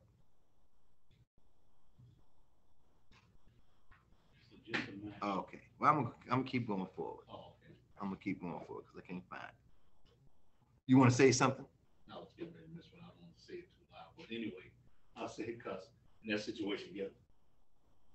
You say, oh no, I don't want to be a homosexual. Then they say, you say, hey. Right. That's the same thing. That's the same thing. You become a homosexual, then we'll let you in. We'll let you in. Yeah, man, I ain't going to be no homosexual. Hey. Yeah. What's going on in the world today, though, right? No, they ain't Well, killing you. I was just, using that because they were saying if you're not a Christian, hey, Christianity, you're going to believe in Christianity, not profess to keep the Sabbath, not profess to be a Jew, not to keep the customs of circumcision. You know, Oh, I think you're saying like that's a. Yeah. So you want you want to be straight.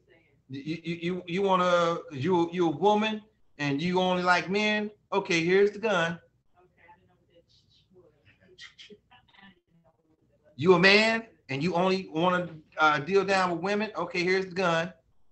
So when he said, "Hey,"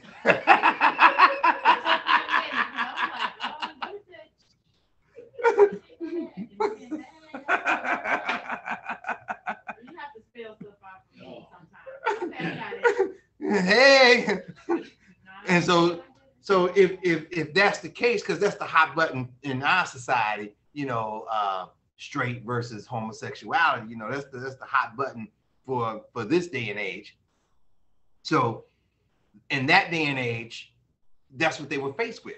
That's what I meant. I'm not necessarily you get killed now, but other things they'll pass you out, but you won't be able to move up in the. But back then, they would put you to death. Right. But now it's something else if you don't conform to it. Not the same. We're Okay. Moving on. This is page 19 of Thoughts and Sentiment. Okay. It says emancipationists. So this whole this next little bit that we're sharing out, the thinking behind what I'm trying to share out is push to end slavery. Push to end slavery. This is the thinking that I want you all to be under as we read these next few words. Okay. Push to end slavery. Okay. Emancipationists like Cujuano, who wanted to outlaw slavery and free all slaves immediately, were relatively rare during the period. In the 18th century British context, abolition almost always referred to abolition of the trade in slaves from Africa to the remaining British colonies in the West Indies, not to the abolition of the institution of slavery itself. Though many of the slave trade abolitionists no doubt saw slavery as the ultimate target. In response to the growing public interest in the controversy over the African slave trade in February 1788, George III ordered Privy Council Committee for Trade and Plantation to begin investigating the nature of the slave trade and British commercial relations with Africa. The committee, as well as the House of Commons from 1789 to 1792, heard evidence for and against the trade. So they're hearing the arguments. Should we keep slavery? Should we let it go? From 1789 on, William Wilberforce led attempts in the House of Commons to pass an abolition bill, only to see it either fail by narrow margins or be blocked in the House of Lords in 1792. They didn't want this thing to go. They're making too much money from it. They're making too much money. So here they are arguing, where the decision makers are. Like here in America, the Senate, House of Legislation, and so forth, they're arguing, should we let slavery go or should we not let it go? And each time the vote is passing, no, we do not let slavery go. So that's what was going on in Britain, is what he's telling us. Okay? So go to Deuteronomy chapter 28, verse 48.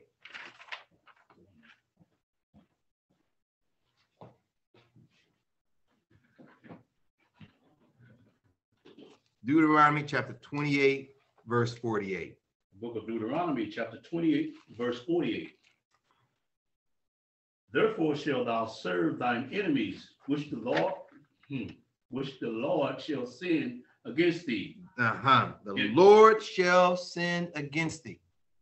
Why? Because as we continue reading this document, which the Lord shall send against thee, it every time it was not passing. It was falling and real close. And then, so here I am in this article. Right here, the outbreaks. So now it's looking like, okay, we might can do away with slavery. The outbreak of the French Revolution and the subsequent terror during the period from 1789 to 1794 made Britons reluctant to pursue any major social reforms lest they lead to revolutionary results, and the slave revolts in the West Indies during the 1790s seemed to justify conservative fears. The threat posed by Napoleonic France to national survival then eclipsed all other issues until 1804. Wait a minute, we're dealing with Napoleon. We can't deal with this. Free those niggas? No, not right now. No, we keep these niggas. So back to the scripture, what's the connection that I'm trying to make? Read that again, Deuteronomy 28:48. What's the connection I'm trying to make? 28 and 48. Therefore shalt thou serve thine enemies, which the Lord shall send against thee. Which the Lord shall send against thee. That's the point I'm trying to make. All this stuff that happened, the Lord caused these things to happen. The Lord brought this on the children of Israel. Read. In hunger, and in thirst, and in nakedness, and in want of all things. And he shall put a yoke of iron upon thy neck until he have destroyed thee. And he shall put a yoke of iron upon thy neck until he have destroyed thee. Go to Nehemiah chapter 9, starting at verse 35. The book of Nehemiah, chapter 9, in verse 35. For they have not served thee in their kingdom, and in thy great goodness that thou gavest them, and in the large and fat land which thou gavest before them, neither turn they from their wicked works. So this is what the children of Israel, this is what they are guilty of. This is wherein the Lord said, let them go and serve other nations. Read. Behold, we are servants this day, and for the land that thou gavest us, thou gavest unto our fathers to eat the fruit thereof and the good thereof. Behold, we are servants in it. And it yieldeth much increase unto the kings whom thou hast set over us because of our sins. Also they have dominion over our bodies. Look at that. They have dominion over our bodies. Read. And over our cattle at their pleasure. And we are in great distress. And we're in great distress. Okay. Tell her, wait. Hold on, wait. Okay, we are now go to Lamentations chapter 5.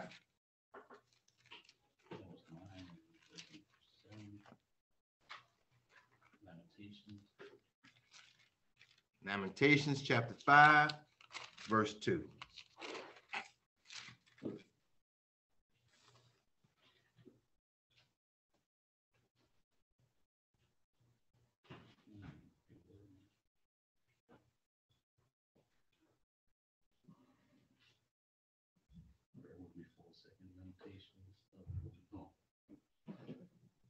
Lamentations chapter 5 and verse 32. Verse 2. Verse 2. Lamentations chapter 5 and verse 2. Our inheritance is turned to strangers, our house to aliens. Our house to aliens. This is what happened to our inheritance. It is turned to strangers. our food, our land, everything. Go to Isaiah chapter 47, verse 6.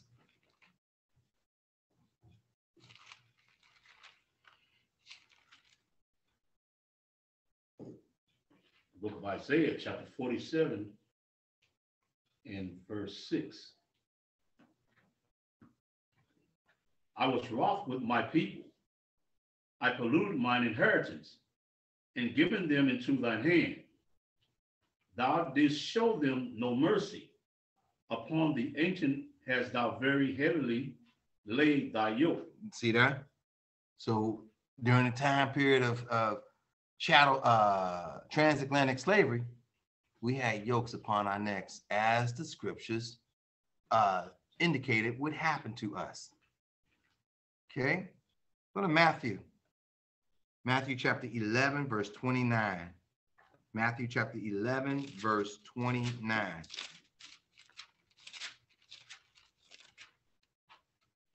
Look at Matthew chapter 11, verse 29. Take my yoke upon you and learn of me. So Christ is saying, take my yoke upon you. You got that yoke from slave period time and so forth. Take my yoke upon you. Learn of me. This is the reason you got that yoke upon your neck, because you didn't learn of me. Now take my yoke and learn of me. Read. Take my yoke upon you and learn of me. For I am meek and lowly in heart. I am meek and lowly in heart. Read. And ye shall find rest unto your soul. Unto your souls. Repent and turn back to the Father. Follow my examples. Follow my examples, that you and your seed no longer go into captivity. This is what Christ is telling us. Okay, let's go back to thought and sentiment. Thoughts and sentiment. Okay. All right.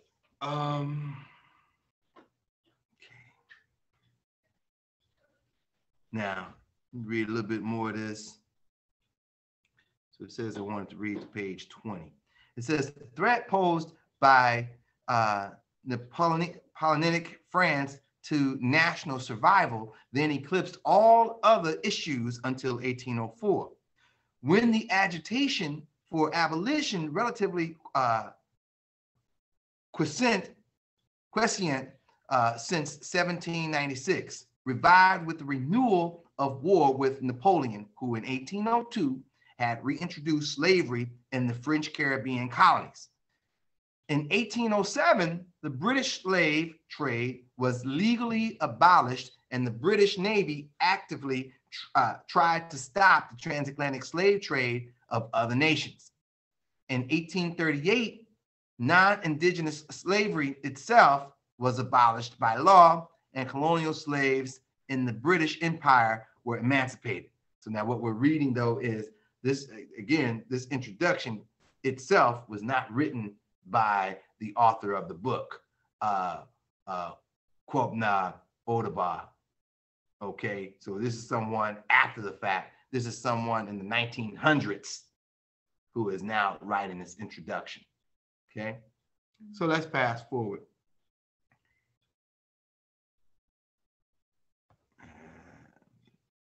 We'll go to page 50 of this document. Okay, so now we are actually in the writing of Kwabna Odabar Cugoano. Okay, and so I want to start with where it says, however. So I'm starting right here where it says, however. Okay.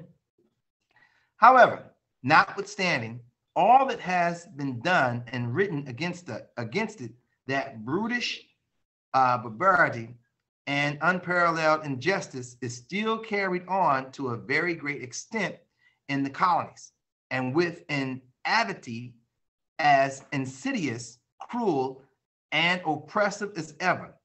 The longer that men continue in the practice of evil and wickedness, they grow the more abandoned. For nothing in history can equal the barbarity and cruelty of the tortures and murders committed under various pretenses in modern slavery. He said, when you look at history, there is nothing as horrific as what is taking place right now, right? Because we're in the 1700s. So right now, then, 1700s. We are reading from the perspective of this man, Cugiano. Okay. He says right here, on the various pretenses in modern slavery, except the annals of the Inquisition and the bloody edicts of popish massacres. So he said the only thing that beats this is the annals of Inquisition and the edicts of popish massacres.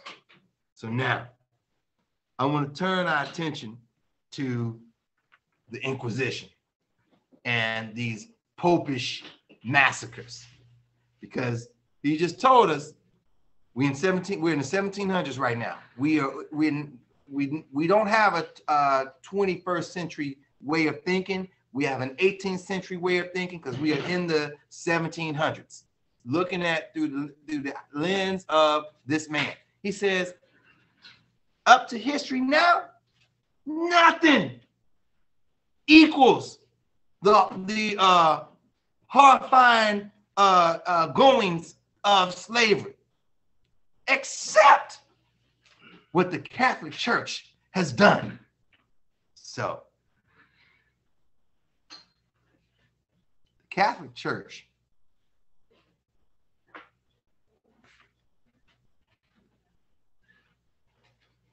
are you able to read what's on the screen? Is it large enough? Are you able to? Yeah. I just want to make sure it's large enough because I'm gonna be skipping around. Okay, you able to read it on either screen? This screen hasn't been up since we began. What? I thought you heard me. I'm sorry. Brother Shimon, I don't know if you want to use that. Hey, she's trying to. Is look that way. Yeah, I already did that. You look that way? I look. Can't look that way. You gotta look that way. There we go.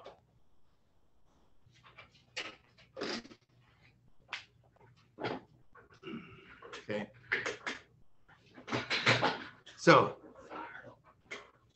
here we go. It says list of papal bulls. And I encourage each of you to examine these bulls, because these are the laws that were put in place that dictated how the ruling class, or the trying ruling class, the Romans, were going to handle things. Okay? So I encourage you to examine these decrees. This came from the church. And when I say the church, I don't mean Jews as we understand it in Children of Israel. I mean Christianity. I mean Catholicism. All right, moving on. So these bulls go back to 1059, we can see, okay? Well, it may go back further than that because they do say this list is incomplete, okay? But, so let's look at some of these. This stuff is interesting. This is interesting, okay? Look at this first one right here. Yep, this first one. I want to take a look at 1233. Listed at Capindos And forgive me if I'm mispronunciating any of the words already in this lesson or any words moving forward. I may mispronunciate some of these words. But this one, 1233, marks the start of the Inquisition by the church. This was Gregory the ninth. Gregory the Ninth. What's the Inquisition? So the Inquisition, in historical ecclesiastical terminology, also referred to as the Holy Inquisition, was a group of institutions within the Catholic Church whose aim was to combat heresy, conducting trials of suspected heretics, studies of records of, okay, and so Joan of Arc put to death. A lot of folks were put to death with the advent of the Inquisition. With the advent of the Inquisition, a lot of people being put to death. So then who is this going to target? It's going to target our ancestors. It's going to target our forefathers. Okay? The next one, Sofisir de Burat, forbids Christians to dispute on matters of faith with Jews. Nope, don't even argue with them. To hell with them. What we don't care what they say. We're not going to give them a platform to debate. Our way is the way. We don't care nothing about them and their Talmud, them and their first 5 books, the Mosaic Law. We care nothing about them. Okay? The next one. Gotta love this one. Rachel Sum Videns. Rachel Sum Videns. What was it? Is a papal bull issued by Pope Gregory IX on November 17th, 1234, calling for a crusade to the Holy Land. To whose land? To our land. And ordering Dominicans and Franciscans to preach in favor of it. Dominicans, Franciscans, tell the congregants, especially the men, to feel emboldened to go to the Holy Land and to subdue it. Go to Jerusalem and subdue it. Subdue it. Put it under subjection. It's our land. Those black people there, no, it's our land. Right? Calls for a crusade to the Holy Lands and orders Dominicans and Franciscans to preach in favor of it. Okay. Go to, we're coming right back to this. Go to Joel chapter 3, verse 2.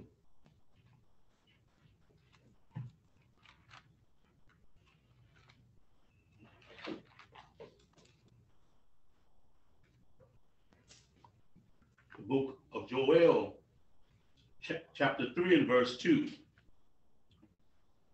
I will also gather all nations and will bring them down into the valley of Jehoshaphat, and will plead with them there for my people and for my heritage Israel. And for my heritage people, Israel, read. Whom they have scattered among the nations. These nations have scattered the children of Israel. To the east, to the west, to the south, to the north, the children of Israel have been scattered. Read. And parted my land. And parted my land. And parted my land. They chopped up my land and took claim of my land, Jerusalem. Okay? Go to Jeremiah chapter 12, verse 14. Jeremiah chapter 12, verse 14.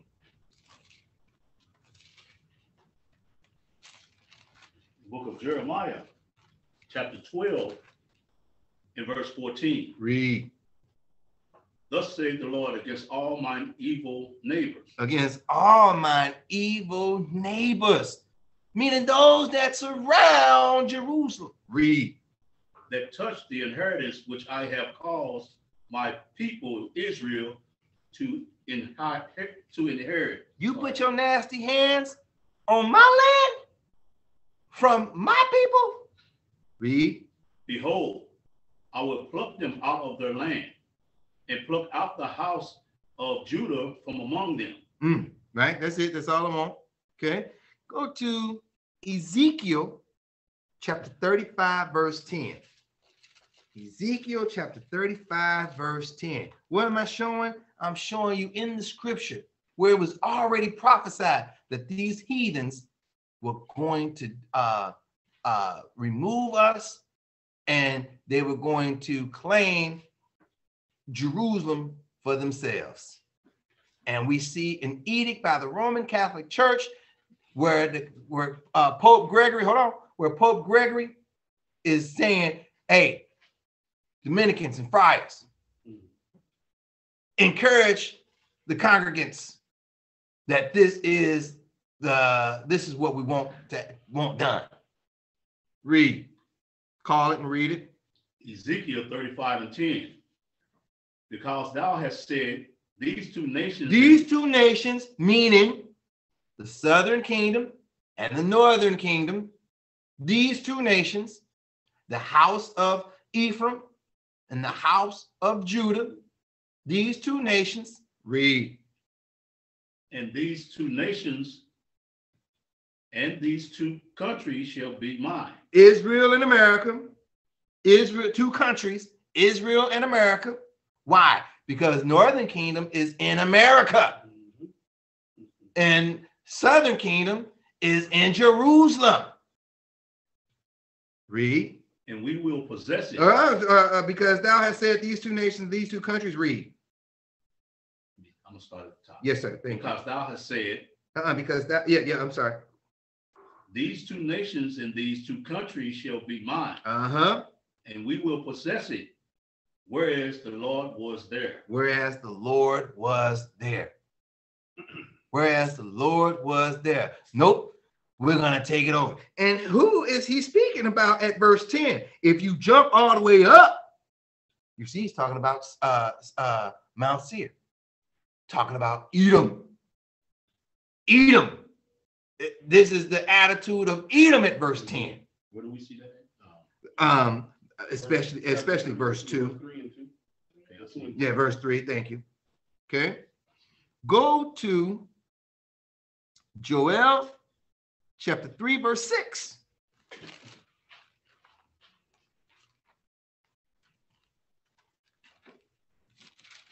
Joel chapter 3, verse 6. Okay, the book of Joel, chapter 3, and verse 6. The children also of Judah and the children of Jerusalem have ye sold unto the Grecians. Have ye sold unto the Grecians? Who sold these? Who sold us to the Grecians? If we look up at verse 4, we see who sold. Go to verse 4. Verse 4. Ye, and what have ye to do with me? Yea, and what have ye to do with me, O Tyre and Zidon? Two African nations. Read. And all the coast of Palestine. The Arabs. We talked about the 700s, the slave of the Saharan slave trade. Read. Will ye render me a recompense? And if ye recompense me, swiftly and speedily will I return your recompense upon your own head. Jump back down to verse 6. 6. The children also of Judah and the children of Jerusalem have ye sold unto the Grecians, that ye might remove them far from their border. That ye might remove them far from their border. Why? So that you can claim it for yourself. So that you can claim it for yourself. So let's go back to these bulls by the Roman Church. See, it's so interesting when we see the Bible and then we start seeing actual history unfolding that fulfills biblical prophecy. The Bible begins to really, really take shape and come alive. And we like, wow. At least for me. At least for me. So again, this one here on the screen, 1234, November 17th. That's when this bull went forth. Rachel Soon Vedens. Go ahead. Bulls are decrees or letters or something? Yeah, speak loud though. Yeah, bulls are letters or decrees or sanctions or whatever. Right. Okay, right. Okay. So calls for a crusade to the Holy Land. Notice the first word in this bull. Rachel. What's our foremother's name? Rachel. Showing you what land they talking about. This is okay. Then this next one, 1235, by the same Pope, cum ora undecima, since the 11th hour. First bull authorizing friars to preach to pagan nations. Why is this? When you start reading all this stuff, okay, go preach. Remember, we got the Inquisition. So go preach to these pagan nations. So as I preach to these pagan nations, I can influence them, especially pagan Jews. I can get them to let go of their religion, meaning their laws. Because for us, religion means laws. For us, religion means laws. We can get them to let go of these laws. Because if we can get them to let go of their laws, then we can get them to adopt our customs. And if we can get them to adopt our customs, shoot, we can stop fighting. We can be at peace. That's where the fighting is coming from. When you go back and you study, the fighting is coming from Israel and Esau. When you really do an analytical look of global conflict, it centers around Jacob and Esau, Israel and Caucasians. Centers around them. Because Jacob has laws that differs than everybody else on the planet. And Esau says, I want my laws to dominate. That's the battle. That's the battle. Say that again. Said the Hatfield and McCoy.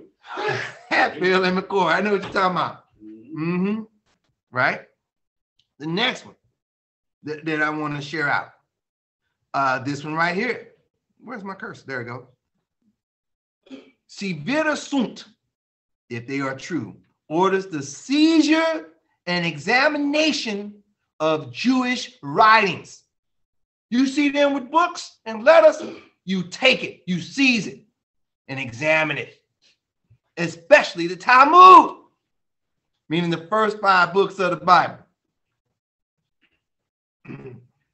Suspected of blasphemies against the Christ and the church. You see him with those writings, you seize it. Oh, we got to put them to death. 1239. Okay. This one here, like this one. Impia gens ordering Talmud to be burned. This one here. Oh, this one's a lovely one. Where is it at? Where is it at? I thought I was, oh, bear with me. Here it is, here it is, here it is, here it is. 1252, May 15th. Ad extirpandum, for the elimination. This is Pope Innocent IV. Authorizes the use of torture for eliciting confessions from heretics during the Inquisition and executing relapsed heretics by burning them alive. And again, there's books called the Inquisitions. And so you can go to those books and read greater detail to understand what this stuff is talking about. Why am I saying that? I'm saying that because I want to make the claim that who does this predominantly target? It predominantly targets us. So in making that claim, I'm encouraging you, Go find the books called The Inquisition so you can read it and not just hear me making claims, but you can read it and learn about it and say, oh man, the brother wasn't just making claims, he hitting on something. Okay. Now, then it goes on. This one right here. Look at this one. Letters on Jews, 1272, against blood libel. Now I pulled that one up because I wanted to read it. I wanted y'all to see this one. Okay. Canon law was hostile to Jews in wording, but the popes also refused to accept popular violence against Jews. The following letter of Pope Gregory X, 1271 and 1276, incorporates material from earlier letters of Innocent III and Innocent IV. Here, Gregory X opposes the blood libel. The often repeated claim that Jews killed and ate Christian children. Heard a lot they were saying about us? That we killed and ate Christian children. Pope Gregory's letter did not stop repeated accusations. So he's not, in the letter, he's not denouncing that. He allowed that lie to continue. Gregory, bishop, servant of the saints, servants of God, extended greetings and the apostolic benediction to the beloved sons in Christ and faithful Christians, to those here now and those in the future. Even as it is now, it is not allowed to the Jews in their assemblies presumptuously to undertake for themselves more than that which is permitted by the law. Even so, they ought not to suffer any disadvantage in those privileges. So they say, hey, don't kill them. Don't kill them. So they kind of backtracking on the torture aspect. But it's not going to last long. So I just wanted y'all to see that. I'm almost done with these examples. Got just a couple more examples that I want to show. This next example. And notice the timeline showing you that it never ended. Okay, this next one is called Creator Omnium. Creator Omnium. Come on, where is that one at? Where is that one? Did I write the date on it? Didn't write the date. Where is that one? Okay, I'm gonna let that one go because apparently I can't find it. But Creator Omnium and Sicut Dundum. So look those two up. But this next one, I do not want to let this one go. I do not want to let this next one go.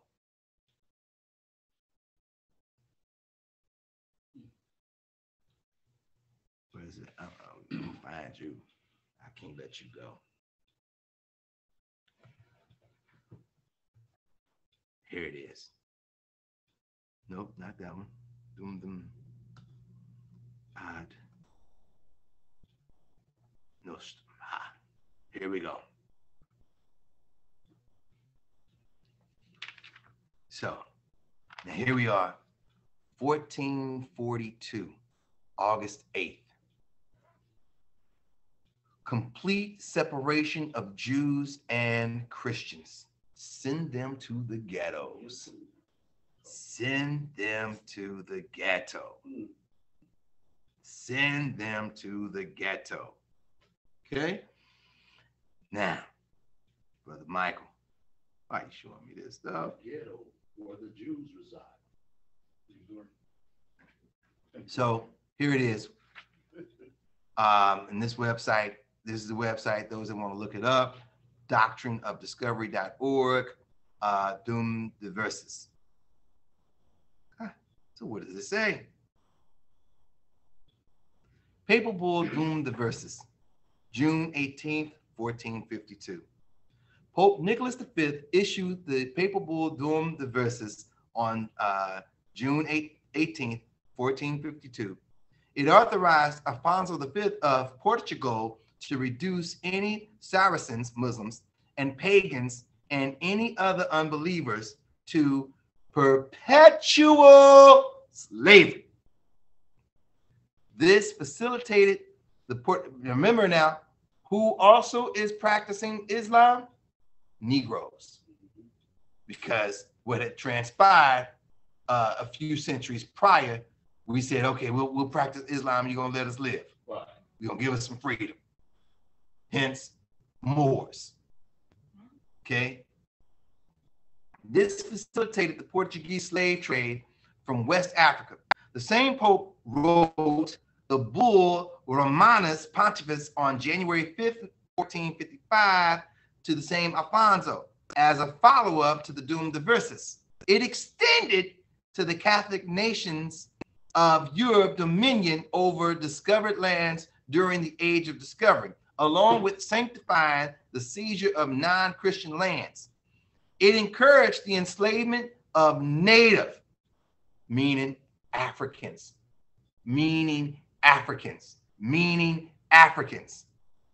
non-Christian peoples in Africa and the New World. The New World is America. The New World is America. This right here was the edict from the Roman Church that said, target the niggas. Target the niggas. Or can I say that word? Target the Negroes. I don't know if I can say it on the recording. Okay. So, and this is the edict. Okay. This is the edict. And then he went back and said, what this one here? Romanus Pontifex. And then later, it was renewed by another pope. And that one was called Preclis de Notionis, and that was renewed in 1514. It was renewed. Okay? All right. Let's go back to the article now. Back to the book. Thoughts and Sentiments. Page 52. So, before I go to page 52, my man said,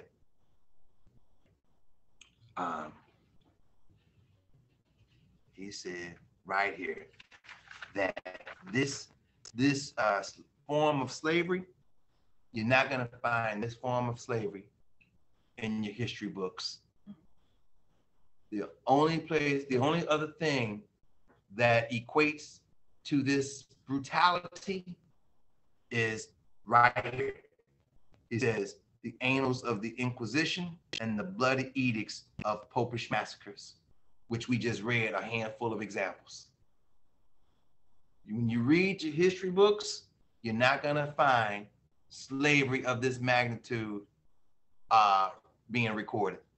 That's what this guy in the 1700s, that's what he is writing.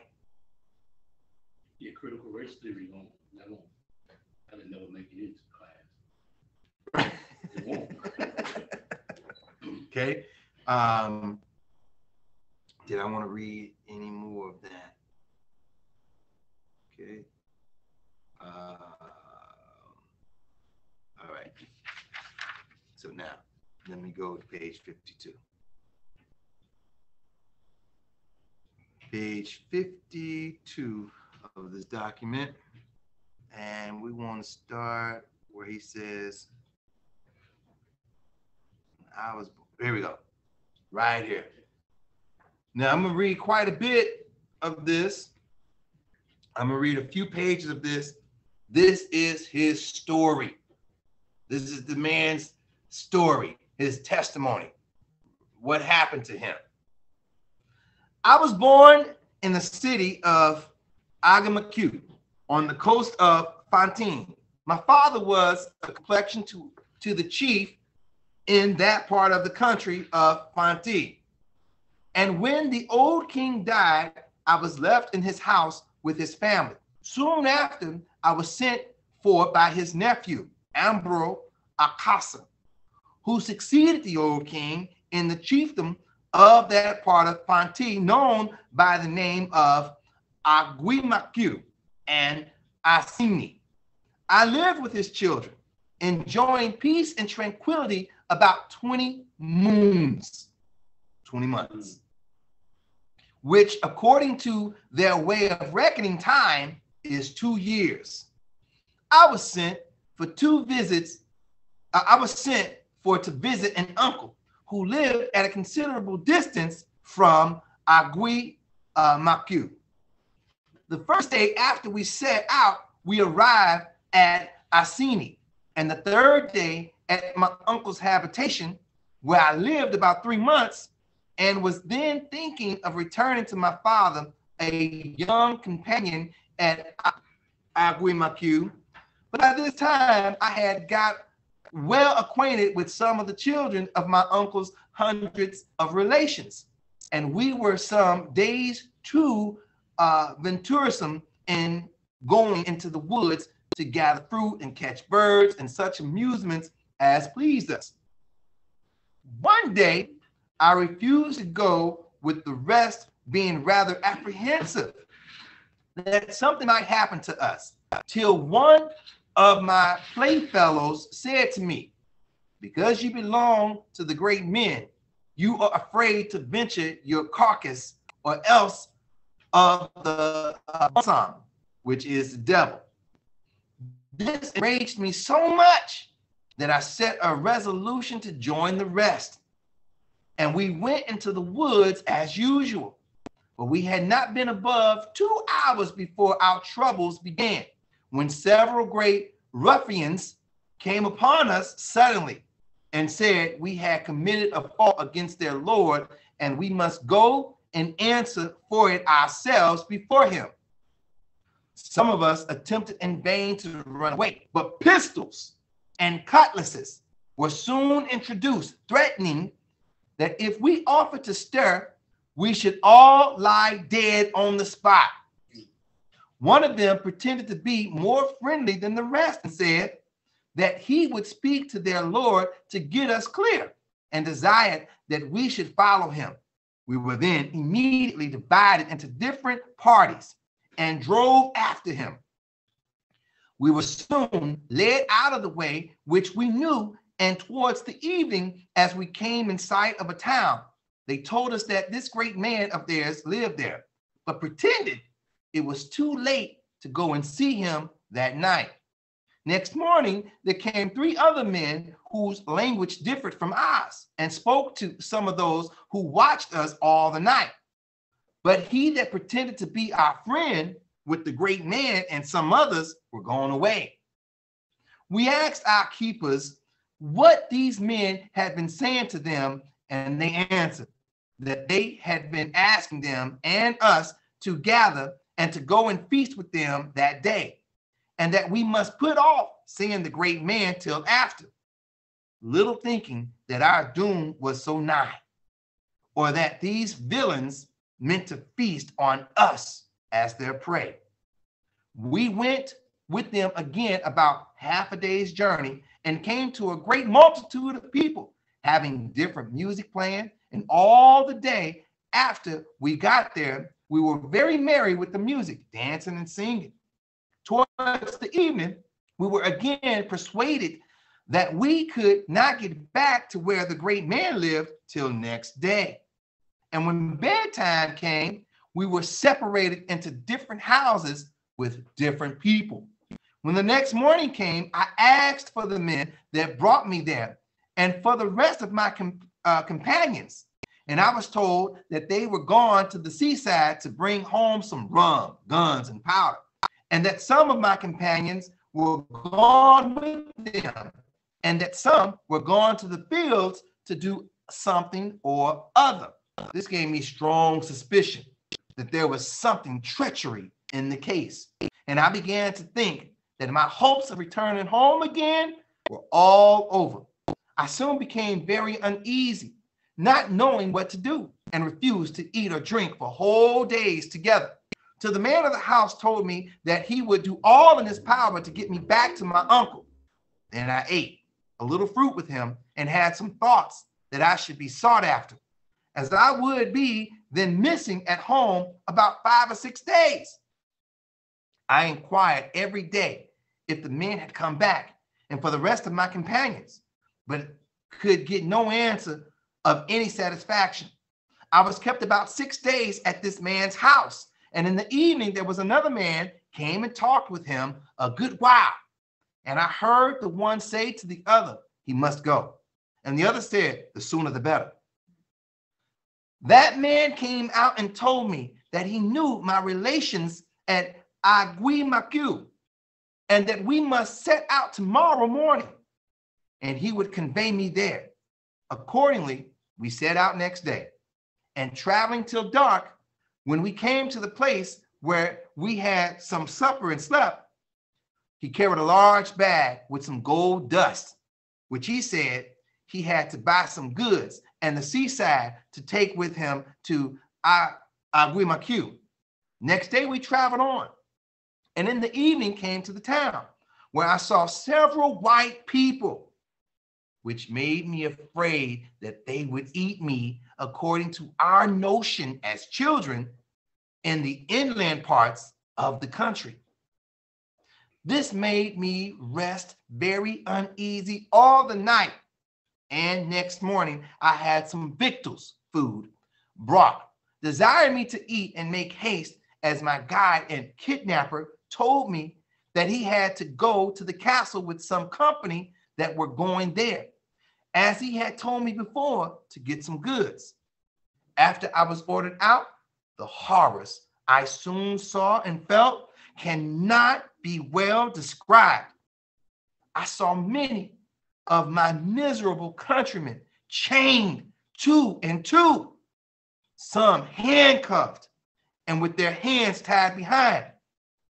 We were conducted along by the guard, and when we arrived at the castle, I asked my guide what I was brought there for. He told me to learn the ways of the Brosso, that is, the white-faced people. I saw him take a gun, a piece of cloth, and some lead for me. And then he told me that he must now leave me there, and went off. This made me cry bitterly, but I was soon conducted to a prison for 3 days, where I heard the groans and cries of many and saw some of my fellow captives. But when a vessel arrived to conduct us away to the ship, it was a most horrible scene. There was nothing to be heard but rattling of chains, smacking of whips, and the groans and cries of our fellowmen. Some would not stir from the steer from the ground when they were lashed and beat in the most horrible manner. I forgot the names of this infernal fort, but we were taken in the ship that came for us to another that was ready to sail from Cape Coast. So that's this man's story that he experienced. I'm going to stop it right there. I want to go to, what was that? That was page 55. I want to go to Psalms 137. Verses 1 through 4. Psalms 137, verses 1 through 4. The book of Psalms, chapter 137, in verse 1. By the rivers of Babylon. By the rivers of Babylon. Babylon, we read in Revelation and throughout the Bible, is the New World, America, Caucasians, Edomites. Historically, Babylon is Africans. Okay, actually, nope. Let me stand corrected. I apologize. No, Babylon was that whole area of Iran and so forth. Okay, continue on. There we sat down, yea, we wept when we remembered Zion. We hanged our harps upon the willows in the midst thereof. We hanged our harps, the thing to make joyous music, happy music, romantic music. We hanged our heart. Ain't no joy, ain't no romance, ain't no joy. Read. For there they that carried us away captive required us. For there, by the rivers of Babylon, they that carried us away captive required of us a song. Sing, nigga, sing. I'm sorry, I probably can't use that word. Sing, Negro, sing. Read. And they that wasted us required of us mirth. Happiness. Come on, be happy. Come on, Docky, be happy. Read. Sing us one of those songs, Zion. See there? Read. How shall we sing the Lord's song in a strange land? But there's the question. But how can we sing a song in a strange land? How can I sing a joyous song and I'm seeing my fellow countrymen in shackles 2 by 2 or behind their backs, being carried away on these boats and have been in these dungeons for 3 months at a time and so forth, going blind with feces and vomit and menstrual up to the shin? How can I sing such songs? I can't sing such songs. Who did this happen to? We read in Deuteronomy 28:68. We read the whole chapter of Deuteronomy 28. Who did this happen to? The title of tonight's class, we said, is Who Are We? Don't call me black no more. No more. I like more. Don't call me black no more. Who are we? So we make the claim we are the true biological descendants of Jacob, of Judah. We make that claim. And we look at the text to feel confident in making such a claim. Okay? Let's continue on with our brother Kuano. Okay.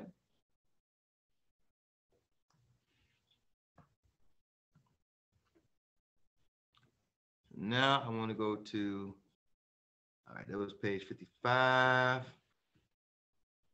All right. I want to start with from that time I was kidnapped. Where is that at? This is page 55. And from that time I was kidnapped.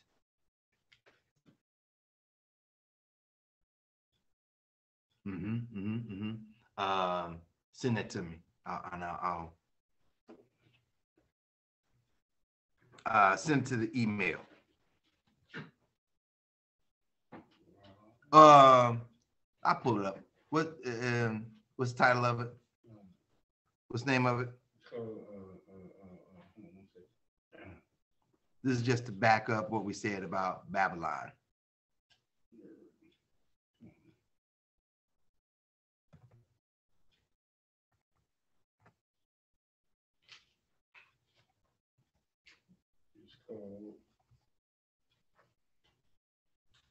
Present day Iraq, right? Present day Iraq.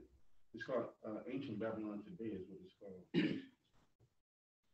This is it right here, I believe, what you were showing me. Okay. That it? No, that's not it. But it still makes the same point, I believe. Yeah. Makes the same point. This is just to back it up. All praises. Okay. So it says, the town of Babylon was located along the Euphrates River in present-day Iraq, about 50 miles south of Baghdad. It was founded around 2300 BC by the ancient Akkadian-speaking people of southern Mesopotamia. Now, whether or not these people were, I'd have to do a little bit further, but I'm a Amorite king. So I know Amorite is Hamitic. So that being said, I guess it's safe to say that Babylonians especially at this time under this king, were Hamitic Africans. All right, carrying on. And again, from that time I was kidnapped. Where is that at? From that time I was kidnapped. That's what I'm looking for. If y'all see it as I'm scrolling, please help me find it. If y'all see what I'm looking for, from that time I was kidnapped. There we go. Found it. I got it. This is where I want to start, right here. Right here. From that time I was kidnapped. I want to read. Okay. From the time that I was kidnapped and conducted to a factory, and from thence in the brutish, base, but fashionable way of traffic, consigned to Granada. Now, Granada was the last stronghold that was defeated in 1492. It's the last stronghold that was defeated. After that, we see Christopher Columbus beginning his voyages and taking slaves and so forth. Okay. All right. The grievous thoughts which I then felt still pant in my heart, though my fears and tears have long since subsided, and yet it is still grievous to think that thousands more have suffered in similar and greater distress under the hands of barbarous robbers and merciless taskmasters, and that many even now are suffering in all the extreme bitterness of grief and woe that no language can describe.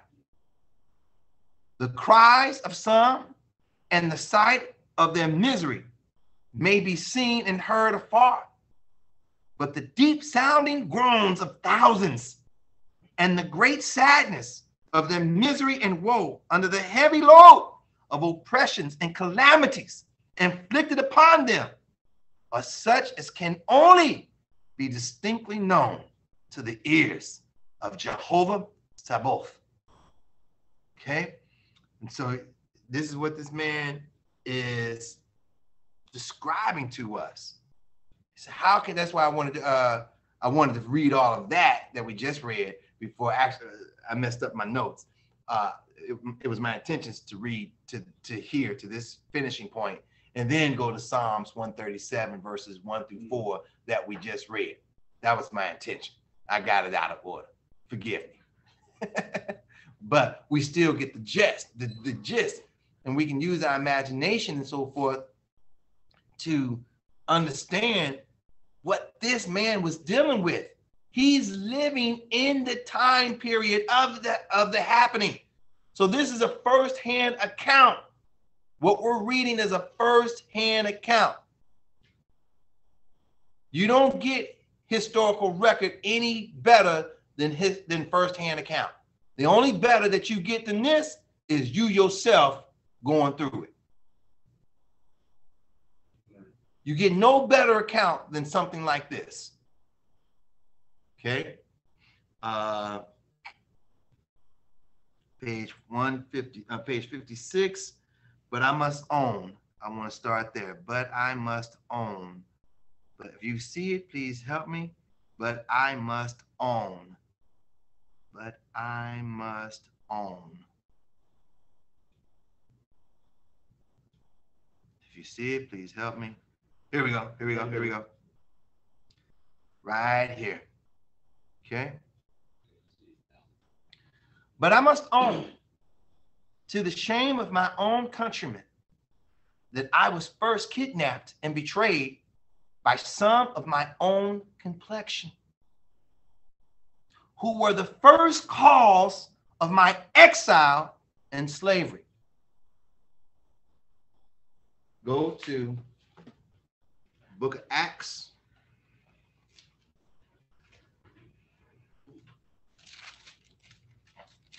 Chapter 21, starting at verse 37. book of Acts, chapter 21 and verse 37.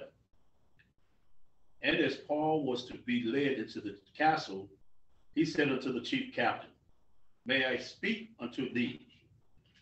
Who said, Canst thou speak Greek? Art not thou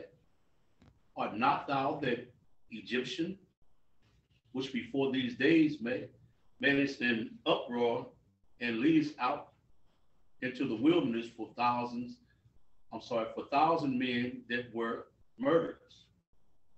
But Paul said, I am a man which am a Jew of, what is that, Tarsus. A city in Cilicia, a citizen of no mean city. And I beseech thee, suffer me to speak unto the people. Paul was accused, was assumed to be an Egyptian because of Paul's dark skin. So here, Cugiano, I hope I'm saying this man's name right. I need to get this man's name correct.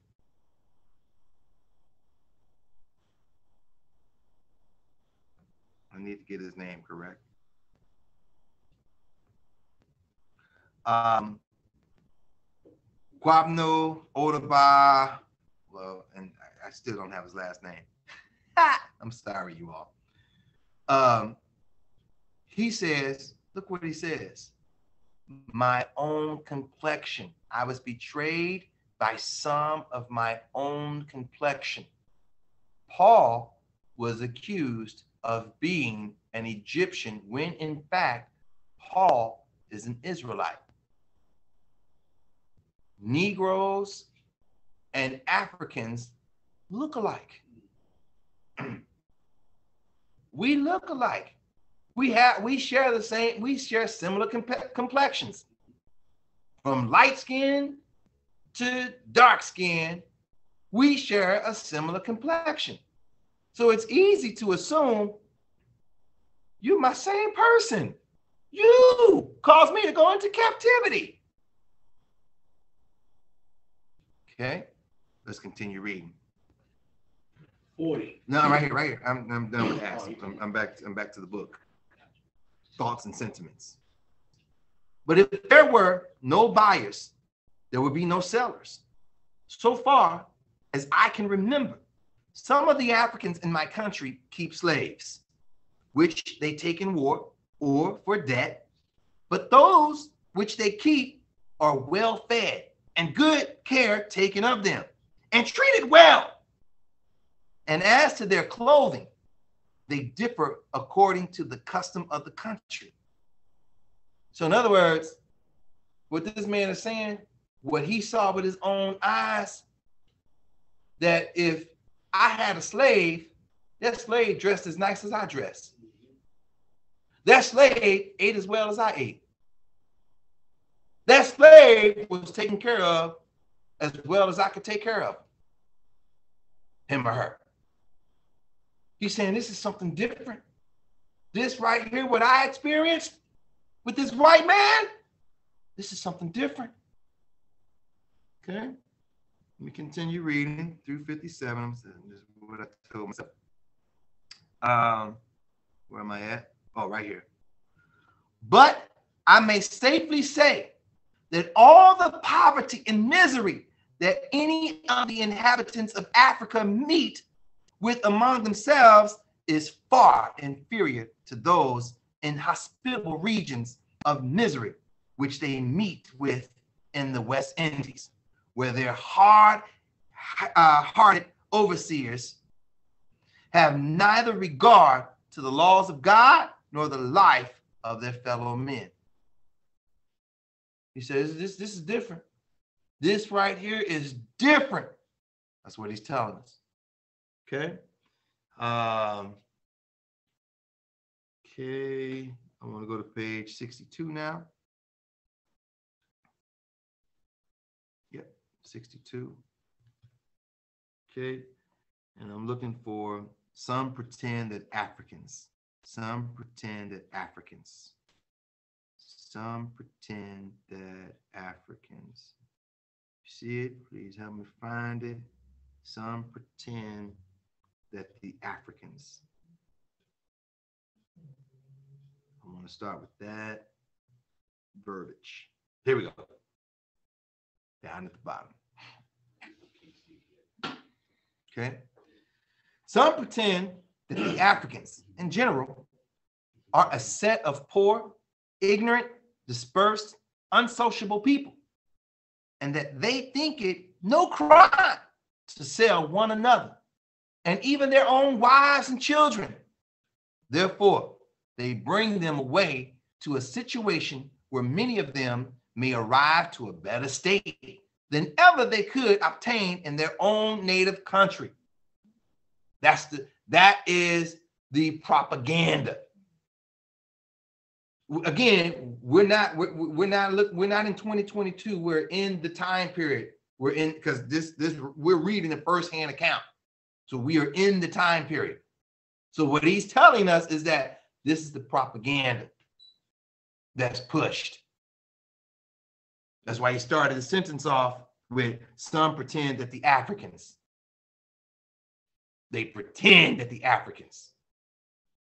Okay. Where did I want to end on that one? I want to keep reading.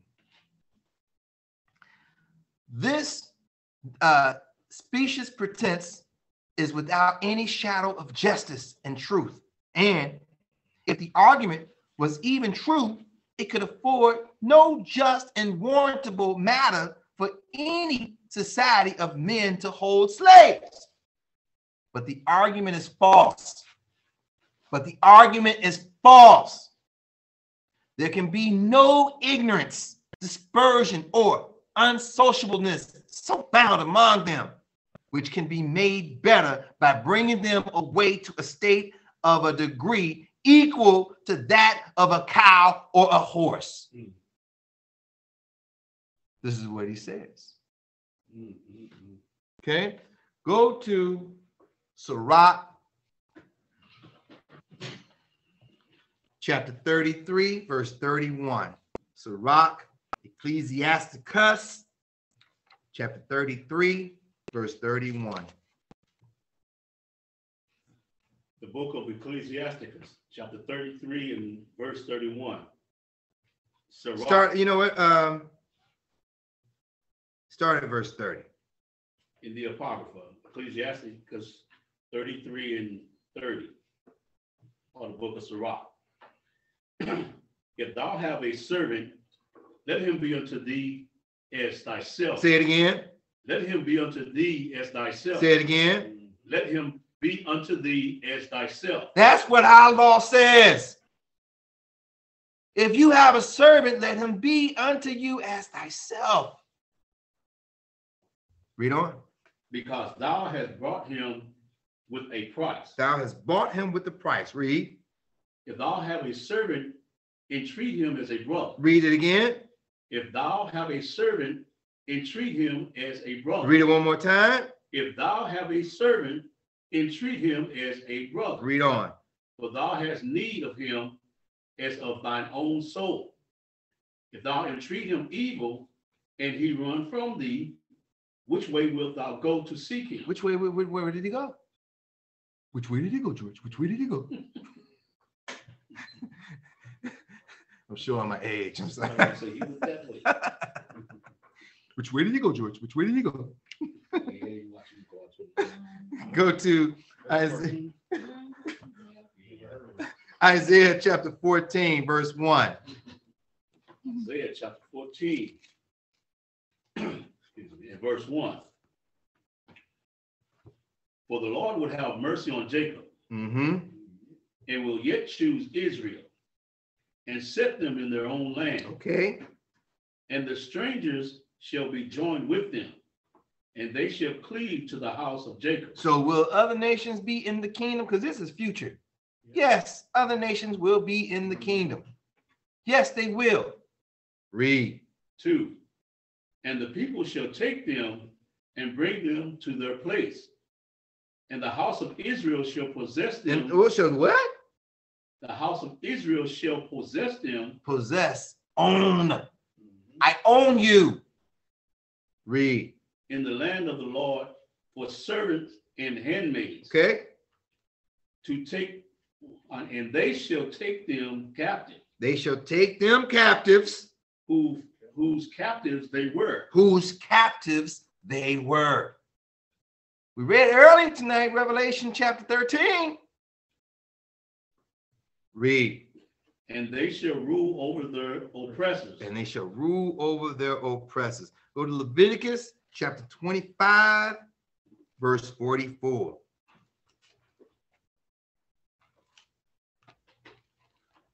The book of Leviticus, chapter 25 and verse 44. Mm-hmm.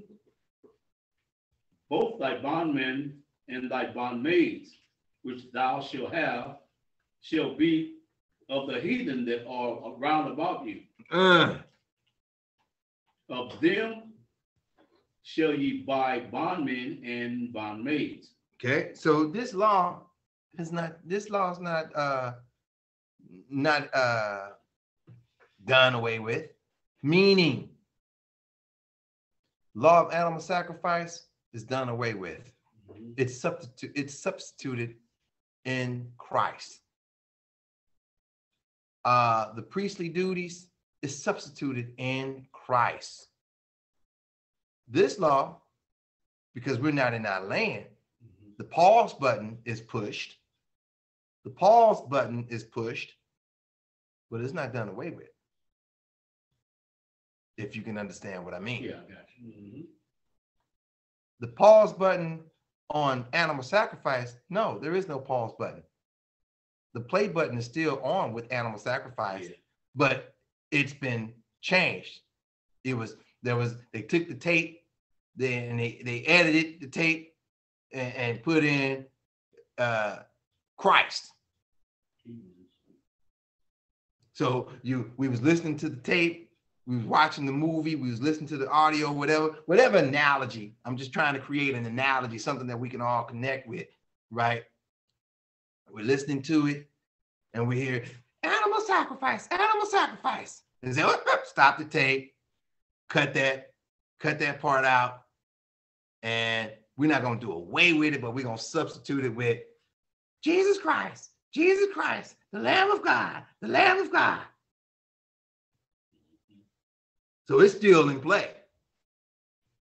But this one, press the pause button. But you're not in your land yet. You're captive yourself. So how can you take someone to be captive and you are in captivity? So the pause button is pushed on this one. Then you get back in your land, let the pause button go. And now this one comes to again. Does that analogy make sense? Keep on rolling. Hebrews 9 and 13. Right. That's the point. Correct. Okay. Now, okay. Let's get back to this book. We're almost done, y'all. I think I can make it. We're almost done. I want to go to page 65. And I want to start where it says, and now as to the Africans. And now as to the Africans. You might see it before us because there's a delay. Okay. Here we go. There it is. Now we see it. Okay. So we're going to read this. And we're going to go into the next page. And now, as to the Africans being dispersed and unsociable, if it was so, there could be no warrant for the Europeans to enslave them. And even though they may have many different feuds and bad practices among them, the continent of Africa is of vast extent, and the numerous inhabitants are divided into several kingdoms and principalities, which are governed by their respective kings and princes. And those are absolutely maintained by their free subjects.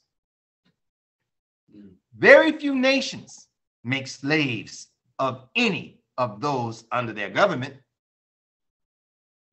but such as are taken prisoners of war from their neighbors, are generally kept in that state until they can exchange and dispose of them otherwise.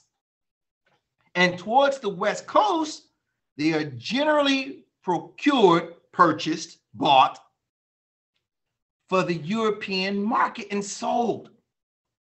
They have a great aversion to murder. He says these Africans, they don't advocate murder or even in taking away the lives of those which they judge guilty of crimes. And therefore, they prefer disposing of them otherwise better than killing them. Send them to the king over there. Send them over there. Get rid of them. Like Joseph.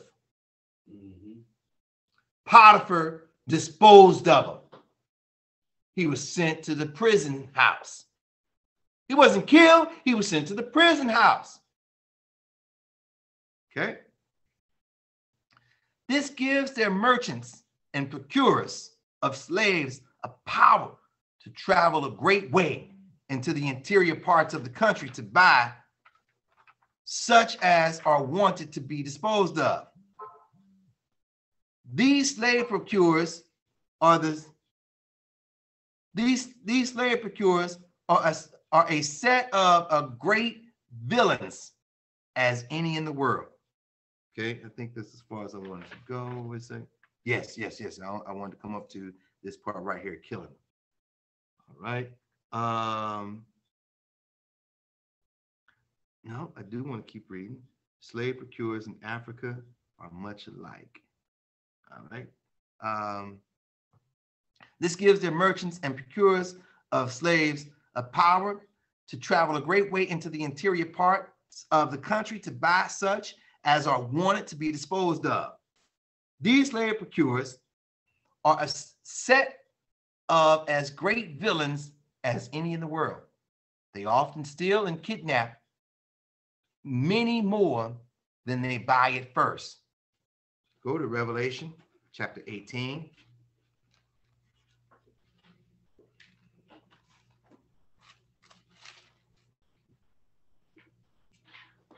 And verse 13. Book of Revelations, chapter 18. Start at verse 11. Revelations 18 and 11. And the merchants of the earth shall weep and mourn over her, for no man buyeth their merchandise anymore. Who are we talking about? The merchants. And what do they buy? Read.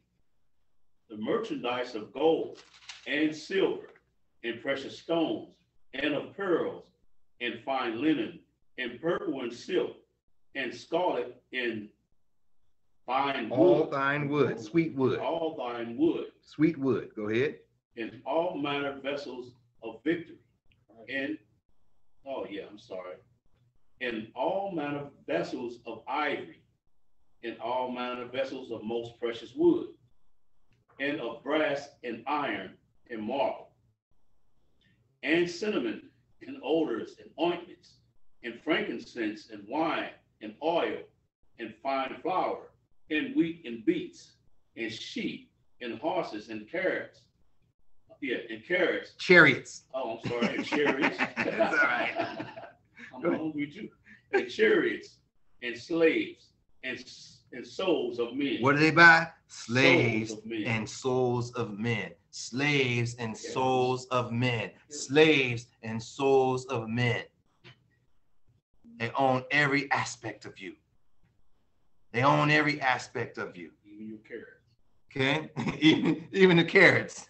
They're supposed to be chariots. Yeah. Okay. Now, let's continue reading. Here we go. We're almost done, y'all. 5 minutes and I'm done.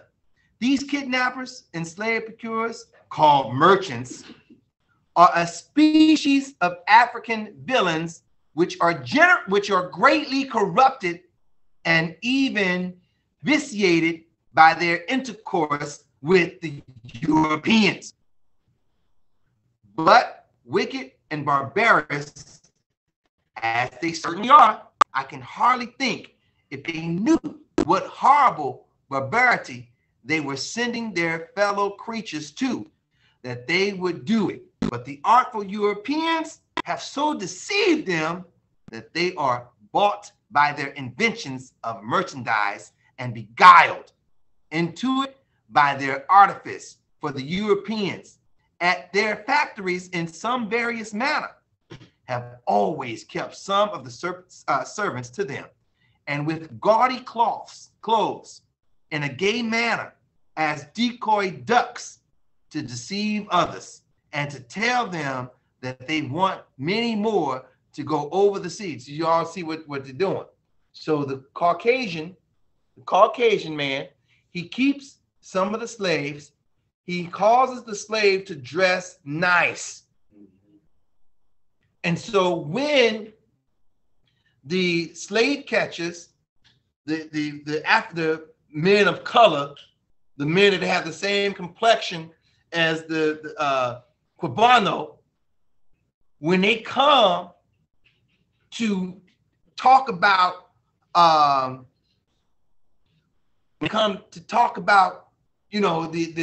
negotiations of slave trading, they say, okay, oh yeah, okay, you got some folks here, they see black folks, they see how they're dressed nice and so on and so forth. So in their mind, okay, everything is good, all is well. So yeah, how many you want? 10, 20, 100? Yeah, we'll get you that. We'll get you. Because slavery to the African is not slavery according to the European. So the European is deceiving the black slave catcher. So the black slave catcher goes, I got 10, I got 50, got 100. That's what he's telling us. You see what I'm saying? You see what he's saying? Let me read it again. We are almost done. We are almost done.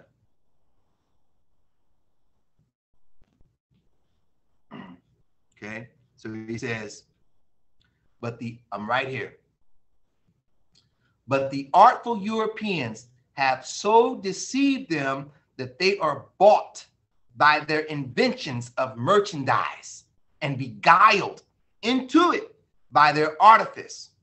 For the Europeans at their factories in some various manner have always kept some as servants to them, and with gaudy clothes in a gay manner, well dressed, well to do, happy, as decoy ducks to be deceived, to deceive others, and to tell them that they want many more to go over the sea and be as they are. So in that respect, wherein it may be said that they will sell one another, they are only ensnared and enlisted to be servants, kept like some of those which they see at the factories, which for some giggles as presents given to themselves and friends, they are thereby enticed to go, and something after the same manner that East Indian soldiers are procured in Britain. The inhabitants here just as much sell themselves and one another as they do. And the kidnappers here and the slave procurers in Africa are much alike. Or much alike. Okay? And I'm gonna read this last bit and I'm done. This last bit that starts but again right here, and then I'm done. But again, as to the Africans selling their own wives and children, nothing can be more opposite to everything they hold dear and valuable. And nothing can distress them more than to part with any of their relations and friends. Such are the tender feelings of parents for their children that, for the loss of a child, they seldom can be rendered happy, even with the intercourse and enjoyment of their friends for years. For any man to think that it should be otherwise, when he may see 1,000 instances of a natural instinct, even in the brute creation, where they have a sympathetic feeling for their offspring, it must be great want of consideration not to think that much more than merely what is natural to animals should in a higher degree be implemented in the breast of every part of the rational creation of man. And what man of feeling can help lamenting the loss of parents, friends, liberty, and perhaps property and other valuable and dear connections? And let's close with, go to Deuteronomy chapter 28.